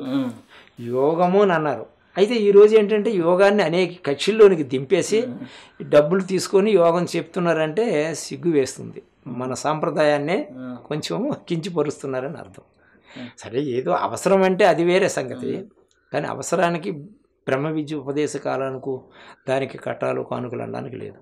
మా స్వామి ఏం చెప్పారంటే, సత్యవాక్కులు చెప్పి ఈ విద్యని ఉపదేశం కుడి చెవిలో ముమ్మారు ఊదే, నీవు గురువు వాడు శిష్యుడు అన్నటువంటి భావన నీకొద్దు అని చెప్పి ఈ విద్యని చెప్పమన్నారు. దానికి కట్న కానుకలు ఏంటంటే, నీ లోపల ఉన్నటువంటి అతని శిష్యుల్లో ఉన్నటువంటి దురభ్యాసాలు ఏవైనా ఉంటాయి, తాగేదానికి, తినేదే నాన్ వెజిటేరియల్ అవి తింటారు కదండి, మత్తు పైన సేవిస్తూ గుట్టకాలు ఇవన్నీ వేసుకుంటుంటారు కదా, పొగ తీస్తారు కదా, దానివల్ల లోపలికి బాడీ పాడవుతుంది.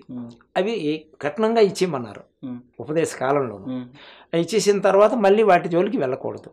ఈయన చెప్పినటువంటి విద్యకి అదే కట్నం కాబట్టి చెప్పిన తర్వాత ఏం చేసుకుంటూ పోతూ ఉండాలి. అయితే యోగము అంటే ఇక్కడ ఏకవచనమే, జీవుడు ఒక్కడే అని ఒప్పుకున్నారు కదా. అంటే ఫిజికల్ బాడీ 84 లక్షలు ఏవో చెప్పారు, కానీ బాడీ చూస్తే యథార్థంగా ఉన్నాయి, కానీ జీవం చూస్తే ఒకటే కదా. అట్లాగే ఈశ్వరుడు కూడా ఒకటే కదా. మరి ఒకరిని కలియడానికి మార్గం కూడా ఏకైక మార్గం ఒకటి ఉంటుంది. That is a real yoga. యోగము అంటే ఇప్పుడు డెఫినేషన్ చెప్తున్నారు మహర్షులు. ఏమి త్రిశిక బ్రాహ్మణోపనిషత్తులో ఉంది యోగము అన్నదానికి. అప్పుడు మీకు ఒక యోగం, నాకు ఒక యోగం లేదు. యత్ ప్రాణాపానయోరైక్యం స్వరజో రేతసోస్తద సూర్యచంద్ర మసోర్యోగో జీవాత్మ పరమాత్మనో యావహి ద్వంద్వజాలస్య సంయోగో యోగ ఉచితే అని త్రిశిక బ్రాహ్మణోపనిషత్తులో ప్రమాణం ఉంది. యత్ ఏదైతే ప్రాణ అపానం కలిగి అది యోగం అన్నారు. ప్రాణం ఎక్కడుంది? హృది ప్రాణం, గుదే అపానం. గుదం అంటే కిందికి వచ్చేసింది. గుదం అంటే అంగిలని కూడా చెప్పొచ్చు. అంగిల్లోకి ఎప్పుడైతే వచ్చిందో ప్రాణశక్తి కిందికి వచ్చేస్తుంది, ఇంద్రియాలతో సంయోగం చెందుతుంది. సంయోగం చెంది కింది ముఖంగా అధోముఖంగా వచ్చేస్తున్నాడు, ప్రపంచాభిముఖుడు అయిపోయాడు.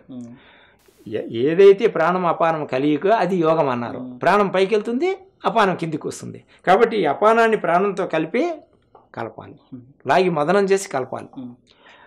స్వరజో రేతస్సు వస్తుందా, రేతస్సు రజస్సు కలియక యోగం అన్నారు.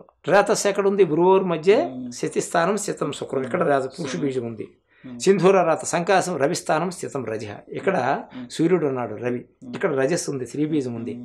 ఈ స్త్రీ బీజాన్ని తీసుకొచ్చి పురుష బీజంలో ఐక్యం చేయాలి. దట్ ఈజ్ ఏ యోగం అన్నారు. రజో రేతస్సులు ప్రాణాపానయోరైక్యం స్వరజో రేతస్సు సూర్యచంద్ర మసోర్యోగం హృదయస్థానే దివాకర పూర్వోర్ మధ్య వశేశ్చంద్ర, ఇక్కడ చంద్రుడు ఉన్నాడు, ఇక్కడ సూర్యుడు ఉన్నాడు. వీళ్ళు ఇరువురు కలిగియే యోగము. జీవాత్మ పరమాత్మను, ఇది జీవస్థానము, ఇది పరమాత్మ స్థానము. యావహి ఈ జీవుని తీసుకొచ్చి పరమాత్మలో ఐక్యం చేయాలి. యావహి ద్వంద్వజాలస్య, ఏవైతే ఈ రెండు ద్వంద్వంగా రెండుగా ఉన్నాయో సంయోగ యోగ ఉచితే, ఆ రెండింటిని యాగం చేయటం యోగం అని చెప్పారు. ఇప్పుడు ఎన్ని యోగాలు ఉన్నాయండి? ఎన్ని యోగాలు ఉన్నాయి? అయితే ఇది అందరం చేయాలి, అదే యోగం. యోగం అనేసరికి పతంజలికి అయినా, కృష్ణుడు చెప్పినా, ఎవరు చెప్పినా, శివసూత్రాలు చదువుకున్నా, ఏం చదువుకున్నా, వాట్ ఈజ్ యోగ అంటే ఇది యోగం.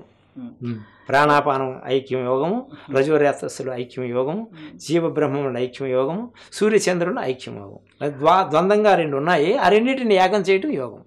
సంయోగం యోగ ఉచితే, సంయోగం చేయటమే యోగం, కలపటమే యోగం. అయితే ఇప్పుడు చాలామంది శంకరాచార్యులు కానివ్వండి, వివేకానందుల వారు కానివ్వండి, అలాగే మనకి సన్యాసాశ్రమం నడుపుతున్న ప్రతి ఒక్కరు కూడా బ్రహ్మచర్యము దాని విశిష్టత, స్వామి శివానంద వారు కూడా ఇది ఋషికేశ్లో శివానంద గారు బ్రహ్మచర్యము దాని విశిష్టత గురించి చాలా చెప్పారు. దాన్ని బ్రహ్మచర్యము దాని విశిష్టతని ఇంకా ఎలా మనం కాపాడుకోవాలి, దాని విశిష్టత ఏంటి, బ్రహ్మచర్యం పాటించడం వల్ల కలిగే లాభాలు ఏంటి? బ్రహ్మచర్యం వీరి లాభం. సర్వ తపస్సులు తాలూకా గమ్యం బ్రహ్మచర్యం కొరకే. అయితే బ్రహ్మచర్యం రెండు విధాలుగా ఉంటుంది. నైష్టిక బ్రహ్మచారి, గృహస్థ బ్రహ్మచారి. అన్ని విడిచిపెట్టేసి ఆ జీవితం వివాహం చేసుకోకుండా ఉన్నది నైష్టిక బ్రహ్మచర్యం. గృహస్థ బ్రహ్మచారి అంటే విదురుడు మొదలైనటువంటి వాళ్ళు గృహస్థ బ్రహ్మచారిగా ఉన్నారు. గృహస్థ బ్రహ్మచారి అంటే గృహస్థంలో ఉండి యోగి అయ్యి బ్రహ్మచర్యంగా ఉండొచ్చు. బ్రహ్మచర్యం అన్నటువంటి పదానికి మీనింగ్ ఏంటంటే బ్రహ్మము ప్లస్ చర్యము. నిరంతరం మన మనస్సుని బ్రహ్మమే అందు చర్యంప చేయాలి. హాత్మే కామ్ దిల్ మే రమ్ అంటారు భక్త తుకారాం గారు. చేతులతో పనులు చేసుకో, నిరంతరం కూడా బ్రహ్మచింతనలో ఉండు అని అంటారు. నిజమైన బ్రహ్మచారి వాడే. ఎందుకంటే అనన్య చింతలోకి వెళ్తున్నాడు. అయితే ఈ బ్రహ్మచర్యం అన్నటువంటిది వీర్యలాభం అని పతంజలి మహర్షి కూడా చెప్తారు, చాలా అవసరం. అయితే ఈ బ్రహ్మచర్యానికి సాధన ప్రాణాయామం అన్నటువంటి యోగం తెలియకపోతే మనస్సు నిలవదు. ప్రాణాయామం చేస్తూ చేస్తూ ఉండగా మనస్సు శుద్ధి అయ్యి, తారకం మనశుద్ధి కారకం అంటారు మహర్షులు. ఈ తారక విద్యను చేస్తూ ఉంటే మనస్సు శుద్ధి అవుతుంది. శుద్ధి అయినందువలన మన శరీరం మీద మనకే జుగుప్స రావాలి. ఎందుకంటే ఇది రక్తమాంసాలతో కూడుకొని మలమూత్ర భాండాగారం అన్నారు పతంజలి మహర్షి. దీన్ని ఎంత శుద్ధి చేసినా, సబ్బు షీకాయ పొడి ఎంత ఎన్ని చేసినప్పటికీ కూడా ఇది శుద్ధి కాదు. ఎందుకు? తింటున్నాము, మలము మూత్రము సప్తధాతువులతో కూడుకున్నటువంటి ఈ దేహం ఇవన్నీ తయారవుతూనే ఉంటాయి. కాబట్టి ఇది శుద్ధి అయ్యేదే కాదు. కాబట్టి బ్రహ్మం యందు ఎవరైతే చరింపజేస్తారో ఆటోమేటిక్గా మనస్సు శుద్ధి అయిన తర్వాత బ్రహ్మంలో విలీనమవుతుంది మనస్సు. అప్పుడు ఈ శరీరంతో ప్రక్రియలు చేస్తున్న గృహస్థ బ్రహ్మచర్యాన్ని ఆచరిస్తున్న కూడా వాడి బ్రహ్మచారి అన్నారు. కాయేన మనసా వాచ పరస్త్రీనాం వివర్చనం. కాయం అంటే శరీరము, మనసు అంటే సంకల్పము, వాక్కు చేతను పరస్త్రీని వివర్చన చేసి ఋతవు స్వభార్య సంగమం బ్రహ్మచర్యం పరమంతప అని జాబాలక మహర్షి జాబాలక ఉపనిషత్తులో చెప్పారు. కాబట్టి గృహస్థుడికి కూడా బ్రహ్మచర్యం పాటించవచ్చు. అయితే ఈ బ్రహ్మచర్యం కాపాడుకోవడానికి ఆహారము నియమం ఉండాలి, నివాస నియమం ఉండాలి, సంసర్గ నియమం కూడా ఉండాలి. ఎవరితో పడితే వాళ్ళతో కలియకూడదు. ఆహారం ఏది పడితే అది తీసుకోకూడదు. ఎందుకంటే ఆహారం తాలూకా సూక్ష్మాంశమే మన మనస్సు, మన మస్తిష్కం. కాబట్టి ఆహార శుద్ధే సత్వశుద్ధి అన్నారు. మనం శుద్ధమైనటువంటి ఆహారం తీసుకుంటే శుద్ధమైన మనస్సు వస్తుంది. దానివల్ల మన ఆలోచనలు కూడా మారుతాయి. సాత్విక ఆహారం తీసుకోవాలి. అదే యద్ధన్నం తద్మనః, యద్భావం తద్భవతి అని అంటారు. యద్ధన్నం తద్మనః, తిన్న అన్నం ఎలాంటిది అయితే భావన కూడా అట్లాగే మనసు కూడా అదే అవుతుంది. వేదం చెప్తుంది. అయితే మన బ్రహ్మచర్య నియమంలో ఎవరైతే ఇంద్రియ నిగ్రహాన్ని కలిగి ఉంటారో వారికి మనసు మీద కూడా పట్టు వస్తుంది అంటారు. దీనికి మీరిచ్చే వివరణ? బ్రహ్మచర్యం మీద మనసు కూడా పట్టుంటుంది. బ్రహ్మచర్యాన్ని ఆటోమేటిక్గా వారు వీర్యరక్షణ చేసుకోగలిగితే ఆటోమేటిక్గా కూడా మనస్సు వారి కంట్రోల్లో ఉంటుంది అనేసి. దీనికి వివేకానందలు వారు చెప్పింది ఏంటి అంటే, మీరు 30 days వీర్యరక్షణగా చేస్తే, మీరు యూత్లో ఉన్న యంగ్స్టర్ అయినా చాలామంది 30% ఆఫ్ మనసు నీకు వశమవుతుంది, అంటే నీ ఆలోచనలు. అదే ఒక 6 నెలలు కానీ మీరు బ్రహ్మచర్యాన్ని వీర్యరక్షణ చేయగలిగితే ఆటోమేటిక్గా మీకు ఒక 60% అని, అలా 1 year చేయగలిగితే 70% అని, 3 ఏళ్ళు చేయగలిగితే ఒక 87 నుంచి 90%, 12 years చేస్తే ఈ మాయని దాటుతారు. అంటే అంత సాధన, అంటే వీర్య రక్షణ అనేది చేయగలిగితే మీరు ఫస్ట్లో ఆయన చెప్పిన ప్రక్రియ ఏంటంటే ఫస్ట్లో బలవంతంగానే చెయ్యండి. దానికి నియమం పెట్టుకోండి. నేను బ్రహ్మచారిగా ఉండాలి, ఉంటాను అన్న ఒక నియమం పెట్టుకోండి. వారు దాంట్లో చెప్పింది కూడా మనకి ఇప్పుడు అయ్యప్ప స్వామాలు వీళ్ళన్నీ చేస్తారు కదా, 40 days. దానికి ఈ రూల్స్ ఎందుకు పెట్టారు అనే దానికి కూడా చెప్తూ ఆటోమేటిక్గా మాల వేస్తే 40 రోజులు వీళ్ళు ఈ నియమంలో ఉంటారు కదా. నియమంలో ఉన్నప్పుడు ఆటోమేటిక్గా 30%, 40% రీచ్ అవుతుంది. ఒక మైండ్ వాళ్ళ కంట్రోల్లోకి వస్తుంది. అబ్బా మాల వేసిన తర్వాత మేము బాగుంటున్నాం, మా మనసు బాగుంది, మా ఆలోచన బాగుంది అనే దానికి మెయిన్ ముఖ్య భూమిక ఇదవుతుంది అనేది నేను వారి యొక్క అంశాలలో చాలా డీప్ టెస్ట్ అనమాట. ఇది పైన వివేకానంద గారి గురించి అయితే తెలియదు, చాలా డీప్గా వారి వెళ్ళినప్పుడు తెలుస్తుంది. అది దానికి ఆధారం శంకరాచార్యులు గారు చేసుకొని చెప్పారు. శంకరాచార్యులు గారి ఆధారం మహావతార్ బాబాజీ ఉంది, అంటే ఒకరి నుంచి ఒకరి లింక్ ఉంది. సో దీని గురించి మీరిచ్చే వివరణ? నేనిచ్చే వివరణ అంటే బ్రహ్మచర్యం వల్ల మనస్సు ప్రభావితం ఎలా అవుతుంది అనేది. బ్రహ్మచర్యం వల్ల మనస్సు ప్రభావం అవుతుంది. ఎందుకంటే మనస్సు ఎప్పుడైతే ఇంద్రియాతీతుడు అవుతాడో ఆటోమేటిక్గా వీటి ఇంద్రియాల మీద జుగుప్స్ వస్తుంది. యోగి వేమన్నా కూడా అదే అంటాడు, ఇంద్రియముల రోసి ఈశుని చూడరా అంటారు. ఇంద్రియాలందు రోత కలగాల, మన శరీరం మీద మనకి జుగుప్స్ రావాలి. వచ్చినప్పుడు అవుతుంది. అయితే ప్రాణం కంట్రోల్లోకి వస్తే కానీ మనసు కంట్రోల్లోకి రాదు. ప్రాణానికి మనస్సుకు విడదీయడం సంబంధం ఉంది. నిరంతరం కూడా అనన్య చింతలో ఉండాలి. ఊది ఊది ముద్దగట్టించాలని అంటారు, కపాల మోక్షం అంటారే, దాంట్లోనూ ఉన్న వాటర్ పోవాలి. ఏది శుక్రంలోనూ ఉన్నటువంటి వాటర్ కూడా పోవాలి. ఈ బ్రహ్మచర్యానికి చాలా కట్టుబాట్లు ఉండాలి, నివాస నియమం ఉండాలి. ఇప్పుడు జైమిని ఉన్నారు, వ్యాసుడు ఉన్నారు. ఓ రోజు జైమిని భారతాన్ని తెలుగుస్తుండగా వ్యాస భారతాన్ని బలవాన్ ఇంద్రియగ్రామం విధ్వంస నాపికర్షత అని రాశారు. అంటే విద్వాంసుడిని కూడా ఇంద్రియాలు విద్వాంసుడిని ఏం చెయ్యమని చెప్పి రాశారు. దానికి వ్యాసులు వారు ప్రత్యక్షమయ్యి మరలా స్త్రీ రూపంలో వచ్చి వ్యాసుడు రాసినటువంటి భారతాన్ని మార్చాడని శిష్యుడికి జైమినికి బుద్ధి చెప్దామని చెప్పి ఒక అర్ధరాత్రిలో బయలుదేరి నాయన నేను వస్తానని చెప్పి కుటీరంలో ఉండమని మరలా ఆయన ఒక స్త్రీ రూపం దాల్చి జైమినికి బుద్ధి చెప్తారు అన్నట్టు మనకు చరిత్ర ఉంది. అంటే ఆయన అర్ధరాత్రి అప్పుడు వెళ్తారు, చల్లటి గాలి వస్తుంది, ఆ పాకలో నేను అఫలను అర్ధరాత్రి అయింది నాకు కాపాడండి అని ఆయన పిలుస్తున్నట్టు జైమిని తలుపు తీసేసరికి వ్యాసులు వారు మంచి స్త్రీ రూపం ధరించేటట్టు, అంటే ఆయనకు అది అలా మార్చి రాశాడు కదా ఈయనకి ప్రాక్టికల్గా చెప్దాం అన్నట్టు ఉద్దేశం చేత ఆయన మంచి స్త్రీ రూపం దాలుస్తాడు. అంటే యోగులు కోరుకున్నటువంటి రూపం వస్తుంది కదా. అట్లా కృష్ణుడు కూడా 16,000 మంది దగ్గర 16,000 మంది గోపికల దగ్గర కూడా 16,000 మంది కృష్ణుడు ఉన్నారని. కృష్ణుడిని అస్కలిత బ్రహ్మచారి అంటారు. అవును, కానీ కృష్ణుడిని 16,000 మంది గోపికలతో మళ్ళీ బ్రహ్మచర్యం ఎక్కడిది అనేది ఒక డౌట్. కానీ వీళ్ళందరితో మానసిక కనెక్షనా లేకపోతే శారీరక సంబంధం ఉండి కూడా బ్రహ్మచర్యాన్ని పాటించారా? బ్రహ్మము ప్లస్ చర్యతే. బ్రహ్మచర్యం అన్న పదానికి అర్థం ఏంటంటే నిరంతరం బ్రహ్మము యందు చరింపజేస్తూ తాను బ్రహ్మం అని తెలుసుకున్న తర్వాత ఈ శరీరంతో చేసినటువంటి కర్మలకు సంబంధం లేనటువంటి స్థితిలో అతీంద్రియ ప్రజ్ఞలో ఉన్నటువంటి మహాత్ములు ఉండొచ్చు. అలా కృష్ణుడు గొప్పవాడు, ఆయన అతీంద్రియ ప్రజ్ఞలో ఉండి కర్మలు చేయవచ్చు. యోగికి ఏదైనా సాధ్యం. అస్కలిత బ్రహ్మచర్యము అని అంటే మరి అస్కలితం కాకపోతే మరి సంతానం ఎట్లా వస్తుంది? స్కలితం కాకపోతే కృష్ణుడి సంతానం ఉంది కదా. మరి అస్కలితం అంటే దానికి డెఫినేషన్ ఏంటంటే బ్రహ్మము ప్లస్ చర్యము, బ్రహ్మచర్యము. నిరంతరము మీరు బ్రహ్మంగా అహం బ్రహ్మాస్మి అన్నటువంటి మహావాక్య ఉపదేశానికి మీరు ఎదిగి మీరు దానికి రీచ్ అయ్యి ఉండి దానిలోనే తాదాత్మ్యం చెంది ఉంటే బ్రహ్మచర్యం అని చెప్పేసి చెప్పొచ్చు. ఎందుకంటే శారీరకంగా బ్రహ్మచర్యం ఉండవచ్చు లేకపోవచ్చు, అది సృష్టి రహస్యం. అయితే బ్రహ్మచర్యం వద్దని కాదు దాని అర్థం.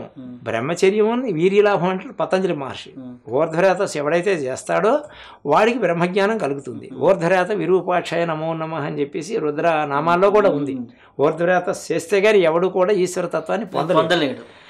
తరువాత పతనం జరుగుతుందని అంటే వీర్యాన్ని ఎప్పుడైతే దాన్ని ముద్దగట్టించాడో ఊది ఊది రసమని అంటారు. మా స్వామివారు దాని గురించి బాగా రాశారు సిద్ధవేదంలోను. అది రసవిద్య అని కూడా ఉంది. అంతే దాన్ని శుక్రాన్ని శుద్ధి చేయాలి.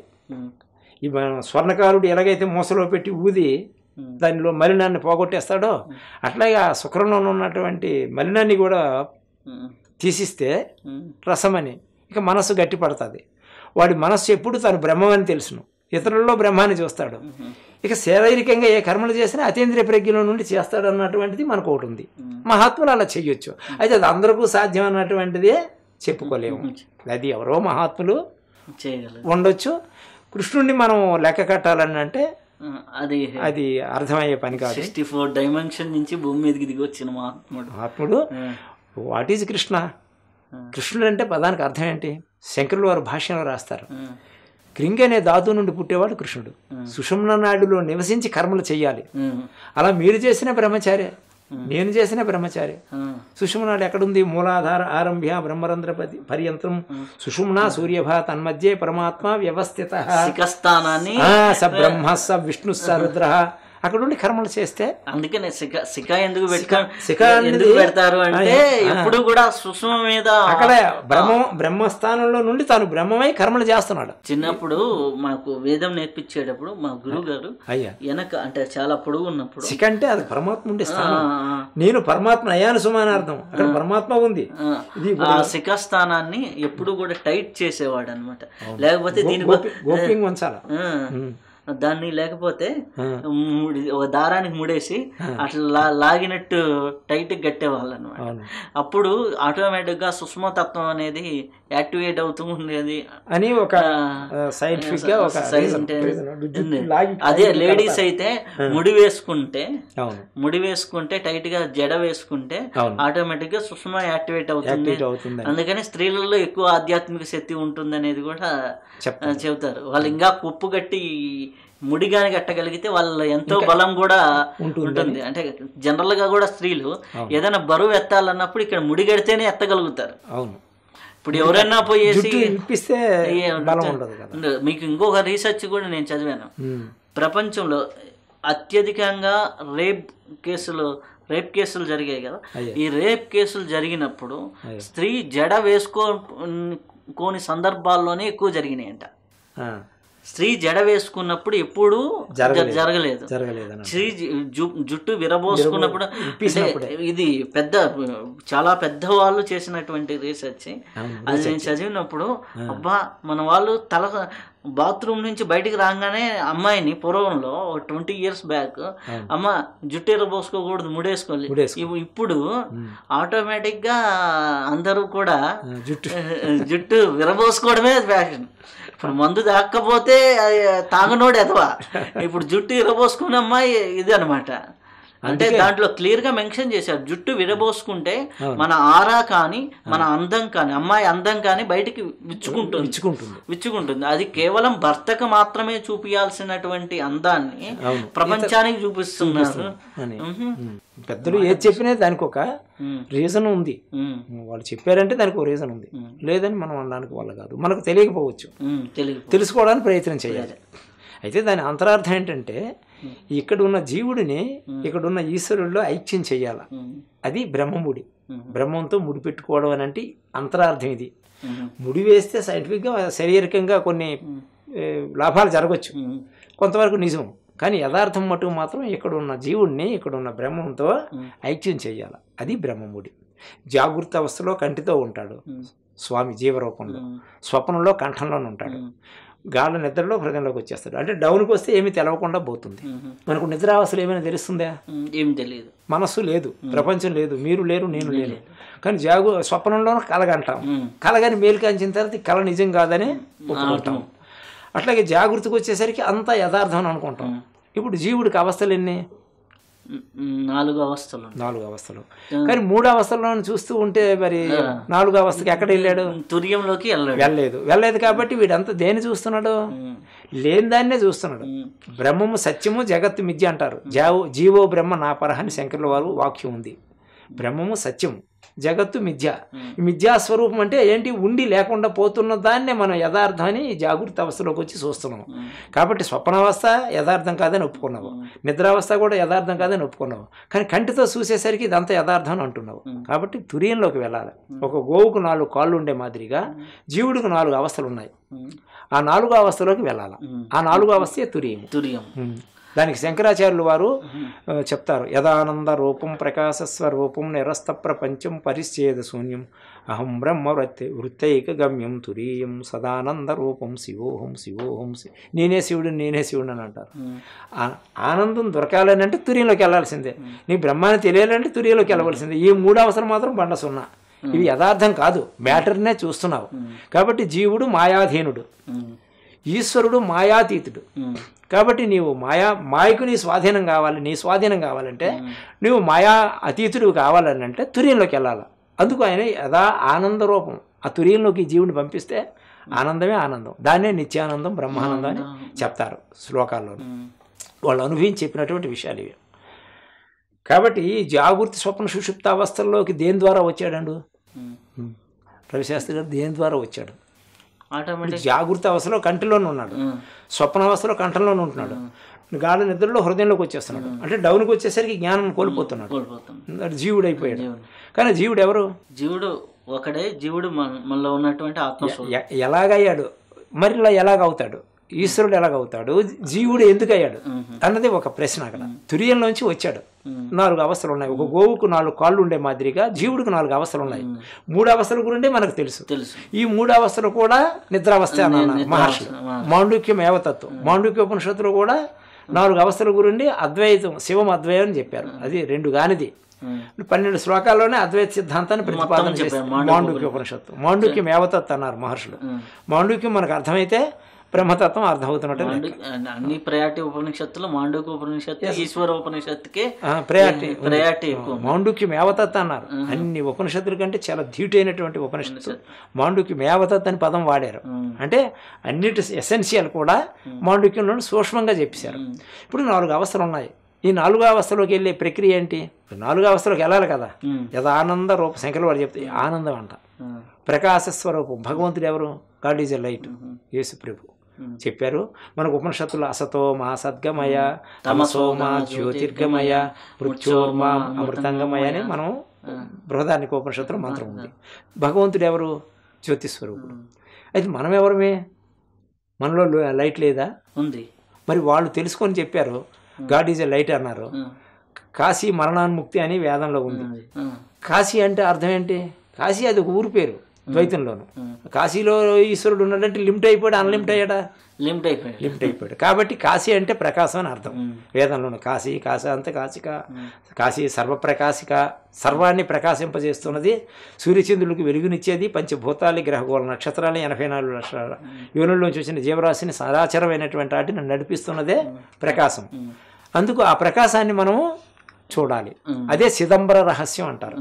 అంబరం అంటే ఆకాశం, చిత్ అంటే ప్రకాశం ఉంది అక్కడ. ఆ ప్రకాశాన్ని ఎవడైతే దర్శిస్తాడో వాడే కాశీ విశ్వనాథుడు, కాశీ మరణాన్ముక్తి అన్నాను. శంకరాచార్యులు వారు దానికి ఒక శ్లోకం కూడా చెప్పారు. కాశీ క్షేత్రం శరీరం, త్రిభువన జననీ వ్యాపిని జ్ఞానగంగ, భక్తి శ్రద్ధ గయ, నిజగురు శరణ ధ్యానయాగ ప్రయోగ, విశ్వేశోయం తురియం. విశ్వేశ్వరుడు ఎక్కడున్నాడంటే తురియంలో ఉన్నాడు. సకల జనమనక్షాక్షి, సర్వజనులకు సాక్షీభూతంగా, మనస్సుకు సాక్షీభూతంగా ఉన్నాడు. సర్వదేహమదీయ దివసతి, సర్వదేహాల్లో కూడా ఉన్నాడు.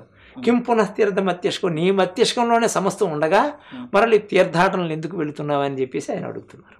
కాబట్టి ఇది శుద్ధ అద్వైతం, శంకరుల వారి తాలూకా ప్రమాణం. ఇది చేత మన శరీరమే కాశీక్షేత్రం. ఇక్కడ ప్రకాశం ఉంది. ఆ ప్రకాశాన్ని దర్శించాలంటే ఏం చేయాలి? సాధన చేయాలి, మథనం చేయాలి. స్వదేహ మరణం కృత్వ, ఈ స్వశరీరాన్ని ఒక కట్టిగా వెయ్యాలి. ప్రణవం ఉత్తరాలని గాను మథనం చేయాలి. ధ్యాన నిర్మదనాభ్యాసాత్, ధ్యానము నిర్మదనము 2 పదాలు వాడారు ఇక్కడ. ముందేం చేయాలి? ధ్యానం చేయాలా, నిర్మదనం చేయాలా? మదనం చేసి ధ్యానం చేయాలి. ఎస్. పెరిక్కడని మదనం చేస్తే ఆ తదుపరి వచ్చేది వెన్న. అందుచేత ఏంటంటే ముందు శరీరాన్ని ఒక కట్టిగా వేసి, ప్రాణాన్ని ఒక పై ఆరణిగా వేసి బాగుగా మదనం చేయాలి. పశ్య దేవ నిగూఢవత్తు, ఆ నిగూఢంగా ఉన్నటువంటి దేవుణ్ణి చూడు అని మనకు శ్వేతాసుర ఉపనిషత్తులో అనేక ఉపనిషత్తుల్లో ఈ సాధనలు చెప్పారు, చూడమన్నారు. చూసేవాళ్ళు ధన్యులు. అంచేత వాళ్ళకి ఆత్మ అహం బ్రహ్మాస్మి అన్నటువంటి మహావాక్య అనుభూతి కలుగుతుంది. కలగడానికి ప్రయత్నం చేయాలి. అందుకు ప్రకాశం, గాడ్ ఈజ్ ఎ లైట్ అంటారు. నేను లైట్ అయి ఉన్నాను, మీరు లైట్ గండి అని అంటారు యేసు ప్రభు కూడాను. దేవుని మార్గము ఇరుకైనది అంటారు బైబిల్లో. ఆ మార్గం గుండా పోవారు చాలా అరుదు అంటారు. నాకు the door it self open, తట్టుడు తెరువబడును, అడుగుడు ఇవ్వబడును. దేవుని సామ్రాజ్యం మాటల చేత పొందబడదు, శక్తి చేతనే పొందబడును. చేత ఈ శక్తిని తీసుకెళ్ళి అక్కడ శివుల్లో ఐక్యం చెయ్యాలా. అయితే ఇక్కడ శక్తి ఎట్లా వచ్చింది అన్నది ప్రశ్న. శక్తి కదా శివుల్లో ఐక్యం చేయాలి కదా. ఇప్పుడు శక్తి వచ్చి జీవుడు ఈశ్వరుడు అన్నారు, 2 కదా. రెండిటికి ఐక్యాన్ని కదా యోగం అంటున్నారు. 2 ఒకటి అవుతాయా? కాదు. మరి యోగం కలయిక అంటున్నారు. శివశక్తి కలయికే కదా యోగం అంటే. శివశక్తి కలయిక, కుండల్ని అర్ధనారీశ్వరి అర్ధనారీశ్వరుడు. కుడి భాగంలో అర్ధనారీశ్వరుడు, అర్ధభాగం వామభాగంలో. ఈ రెండింటి కలయిక యోగం అన్నారు. మళ్ళీ కలపాలి. అంటే ఎక్కడి నుండి వచ్చాడు? తన స్వస్థానంలోంచి కిందికి వచ్చాడు. త్రిశిక బ్రాహ్మణోపనిషత్తులో ఉంది ఒక శ్లోకం. అయినే దక్షిణే ప్రాప్తి ప్రపంచాభిముఖంగత అహంకార అభిమానేన జీవస్యాది సదాశివ. అంటే జీవుడు సదాశివుడట, వాడు జీవుడు కాదట. మరి ఈ మాయాధీనుడై ఉన్నాడు, మరి జీవుడు కాదంటే ఎలా కుదురుతుంది? తన స్వస్థానంలోని కిందికి వచ్చి ప్రపంచాభిముఖుడయ్యి అహంకారం అభిమానం ఈ శరీరం నేను పోతే నా ఆస్తి అంతస్తు నేను జాతి పైకి తీసుకురావడమే. మళ్ళీ ఇప్పుడు ఉత్తరాభిముఖో భూత్వ ఆ శ్లోకంలో ఎలా చెప్తున్నా చూడండి. మళ్ళీ నేను సదాశివుడు నేను తెలియాలంటే ఉత్తరాభిముఖం. ఇది దక్షిణ ఎక్కడ నుండి ఇది దక్షిణ, ఇది ఉత్తర. ఆయనే దక్షిణే ప్రాప్తి ప్రపంచాభిముఖం గత. ప్రపంచాన్ని చూశాడు, విశ్వచింతనలో పడ్డాడు, ఇదే నేను అనుకున్నాడు, జీవుడయ్యాడు, సదాశివుడట వాడు. జీవస్యాదే సదాశివ. వాడు ఎవడు అని అంటే సదాశివుడే, జీవుడని నామకరణం ఇప్పుడు వచ్చింది. ఎందుకు? దేహంతో తాదాత్మ్యం చెందాడు కాబట్టి. దేవుడు ఎక్కడి నుండి వచ్చాడు?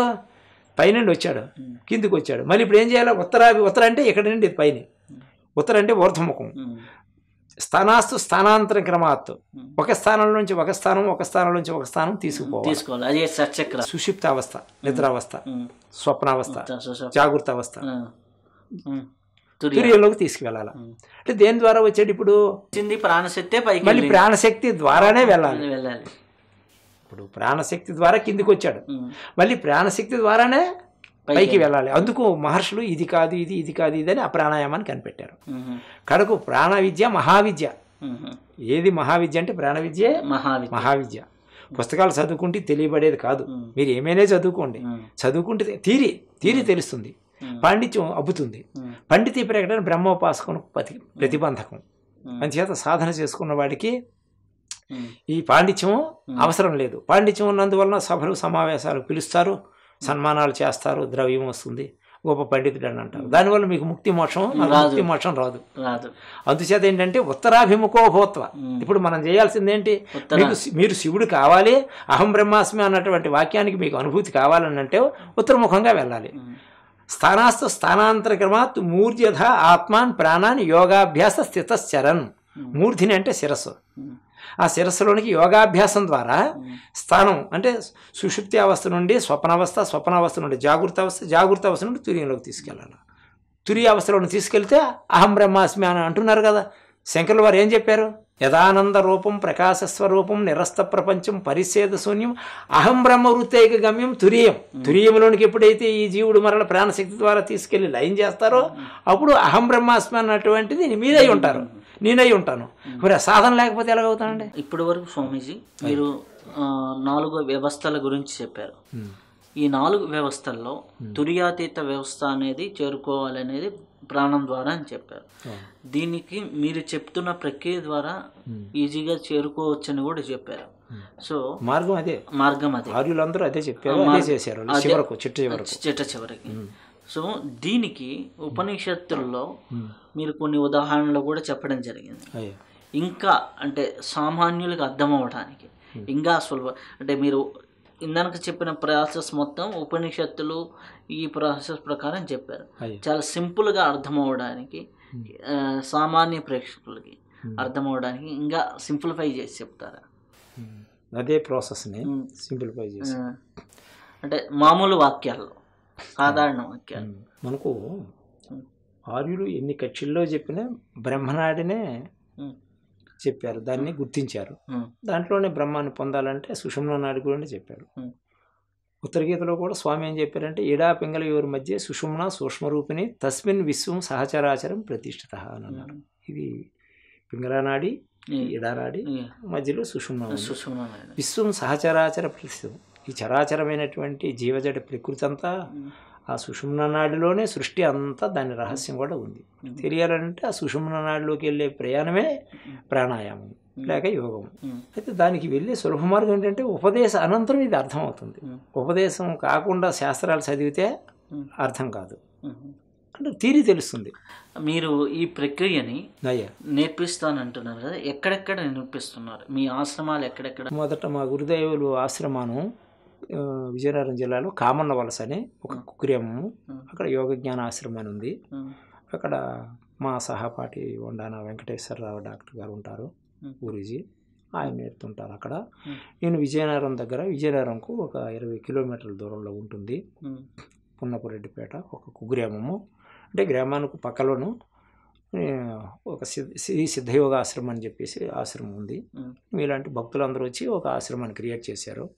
అక్కడ కొన్ని వేల మందికి నేను చెప్పడం జరిగింది సుమారుగా. విజయనగరం నుంచి ఎలా వెళ్ళాలి? విజయనగరం నుండి నెల్లిమర్లు రావాలి, నెల్లిమర్ల తర్వాత గుర్ల అని ఉంటుంది, అక్కడ స్వామివారి ఫోటో కూడా రోడ్డు మీద ఉంటుంది, నిష్ఠ ఫోటో అని. 3 కిలోమీటర్లు పడమర వైపు రావాలి, శ్రీ సిద్ధయోగ ఆశ్రమంకు మార్గం అని కూడా ఫోటో ఉంటుంది. గుర్ల దాటే విజయనగరం నుంచి 20 కిలోమీటర్, 20 అంటే 18 ఉంటుంది, ఆశ్రమంకి అయితే 20 వస్తుంది, ఆశ్రమానికి 20 వస్తుంది. మరి 3 కిలోమీటర్లు వెళ్ళాలి. అంటే విజయనగరం నుంచి గుర్ల అనే గుర్లాన రావాలి. గుర్ల వచ్చి పాలవలస రూట్లో పున్నపరెడ్డిపేట వస్తుంది. పాలవలస అక్కడ ఒక బోర్డు, స్వామి ఫోటో కూడా ఉంది, బోర్డు కూడా పెట్టాము. నెల్లిమర్ల దాటే గుర్ల వస్తుంది, గుర్ల దాటాక పోలీస్ స్టేషన్ ఉంటుంది, పక్కనే అది ఉంటుంది. ఓకే. హైదరాబాద్లో ఎక్కడ అవైలబుల్? హైదరాబాదులో రంగారెడ్డిపురము జిల్లా, ఇప్పుడు మహబూబ్నగర్ జిల్లా అయింది. తాండూరు పోయే రోడ్లోను గండివీడి మండలంలో కొమరెడ్డిపల్లి అని ఉంటుంది, అక్కడ ఒక ఆశ్రమం ఉంది. అక్కడ ఒక విద్యార్థులు ఉండేవారు. ఇప్పుడు మధ్యప్రదేశ్ నర్మదా పరిక్రమకు వెళ్ళాడు. ప్రదీప్ అనే కుర్రాడు ఉండేవాడు. ఆయన తర్వాత ఎంటెక్ చదువుకున్నటువంటి ఆయన శివదాస్ అని, ఆయన సింగపూర్లో ఉద్యోగం చేసేవారు. ఈ విద్య నేర్చుకున్న తర్వాత ఉద్యోగం ముందే మానేసి ఈ విద్య చేసుకుంటున్నారు. నర్మదా పరిక్రమకి ప్రదీప్ తీసుకొని వెళ్ళారు ఇద్దరు. అలాగే నర్మదా పరిక్రమ అనే పదం వచ్చింది కాబట్టి నర్మదా పరిక్రమణ చేయటం వల్ల కలిగే ప్రయోజనం ఏంటి? ప్రయోజనాలు అంటే వాళ్ళు ఏమంటారంటే, అట్లా వెళ్ళినందువల్ల నాది అన్నటువంటి భావన ఉండదండి, మనసు కూడా ప్రశాంతత ఉంటుంది అని వాళ్ళ అనుభవాన్ని చెప్తున్నారు. ఇప్పుడు ఒకే దగ్గర అట్టి పెట్టుకొని ఉంటే ఇది నాది అన్న భావన వచ్చేస్తుంది.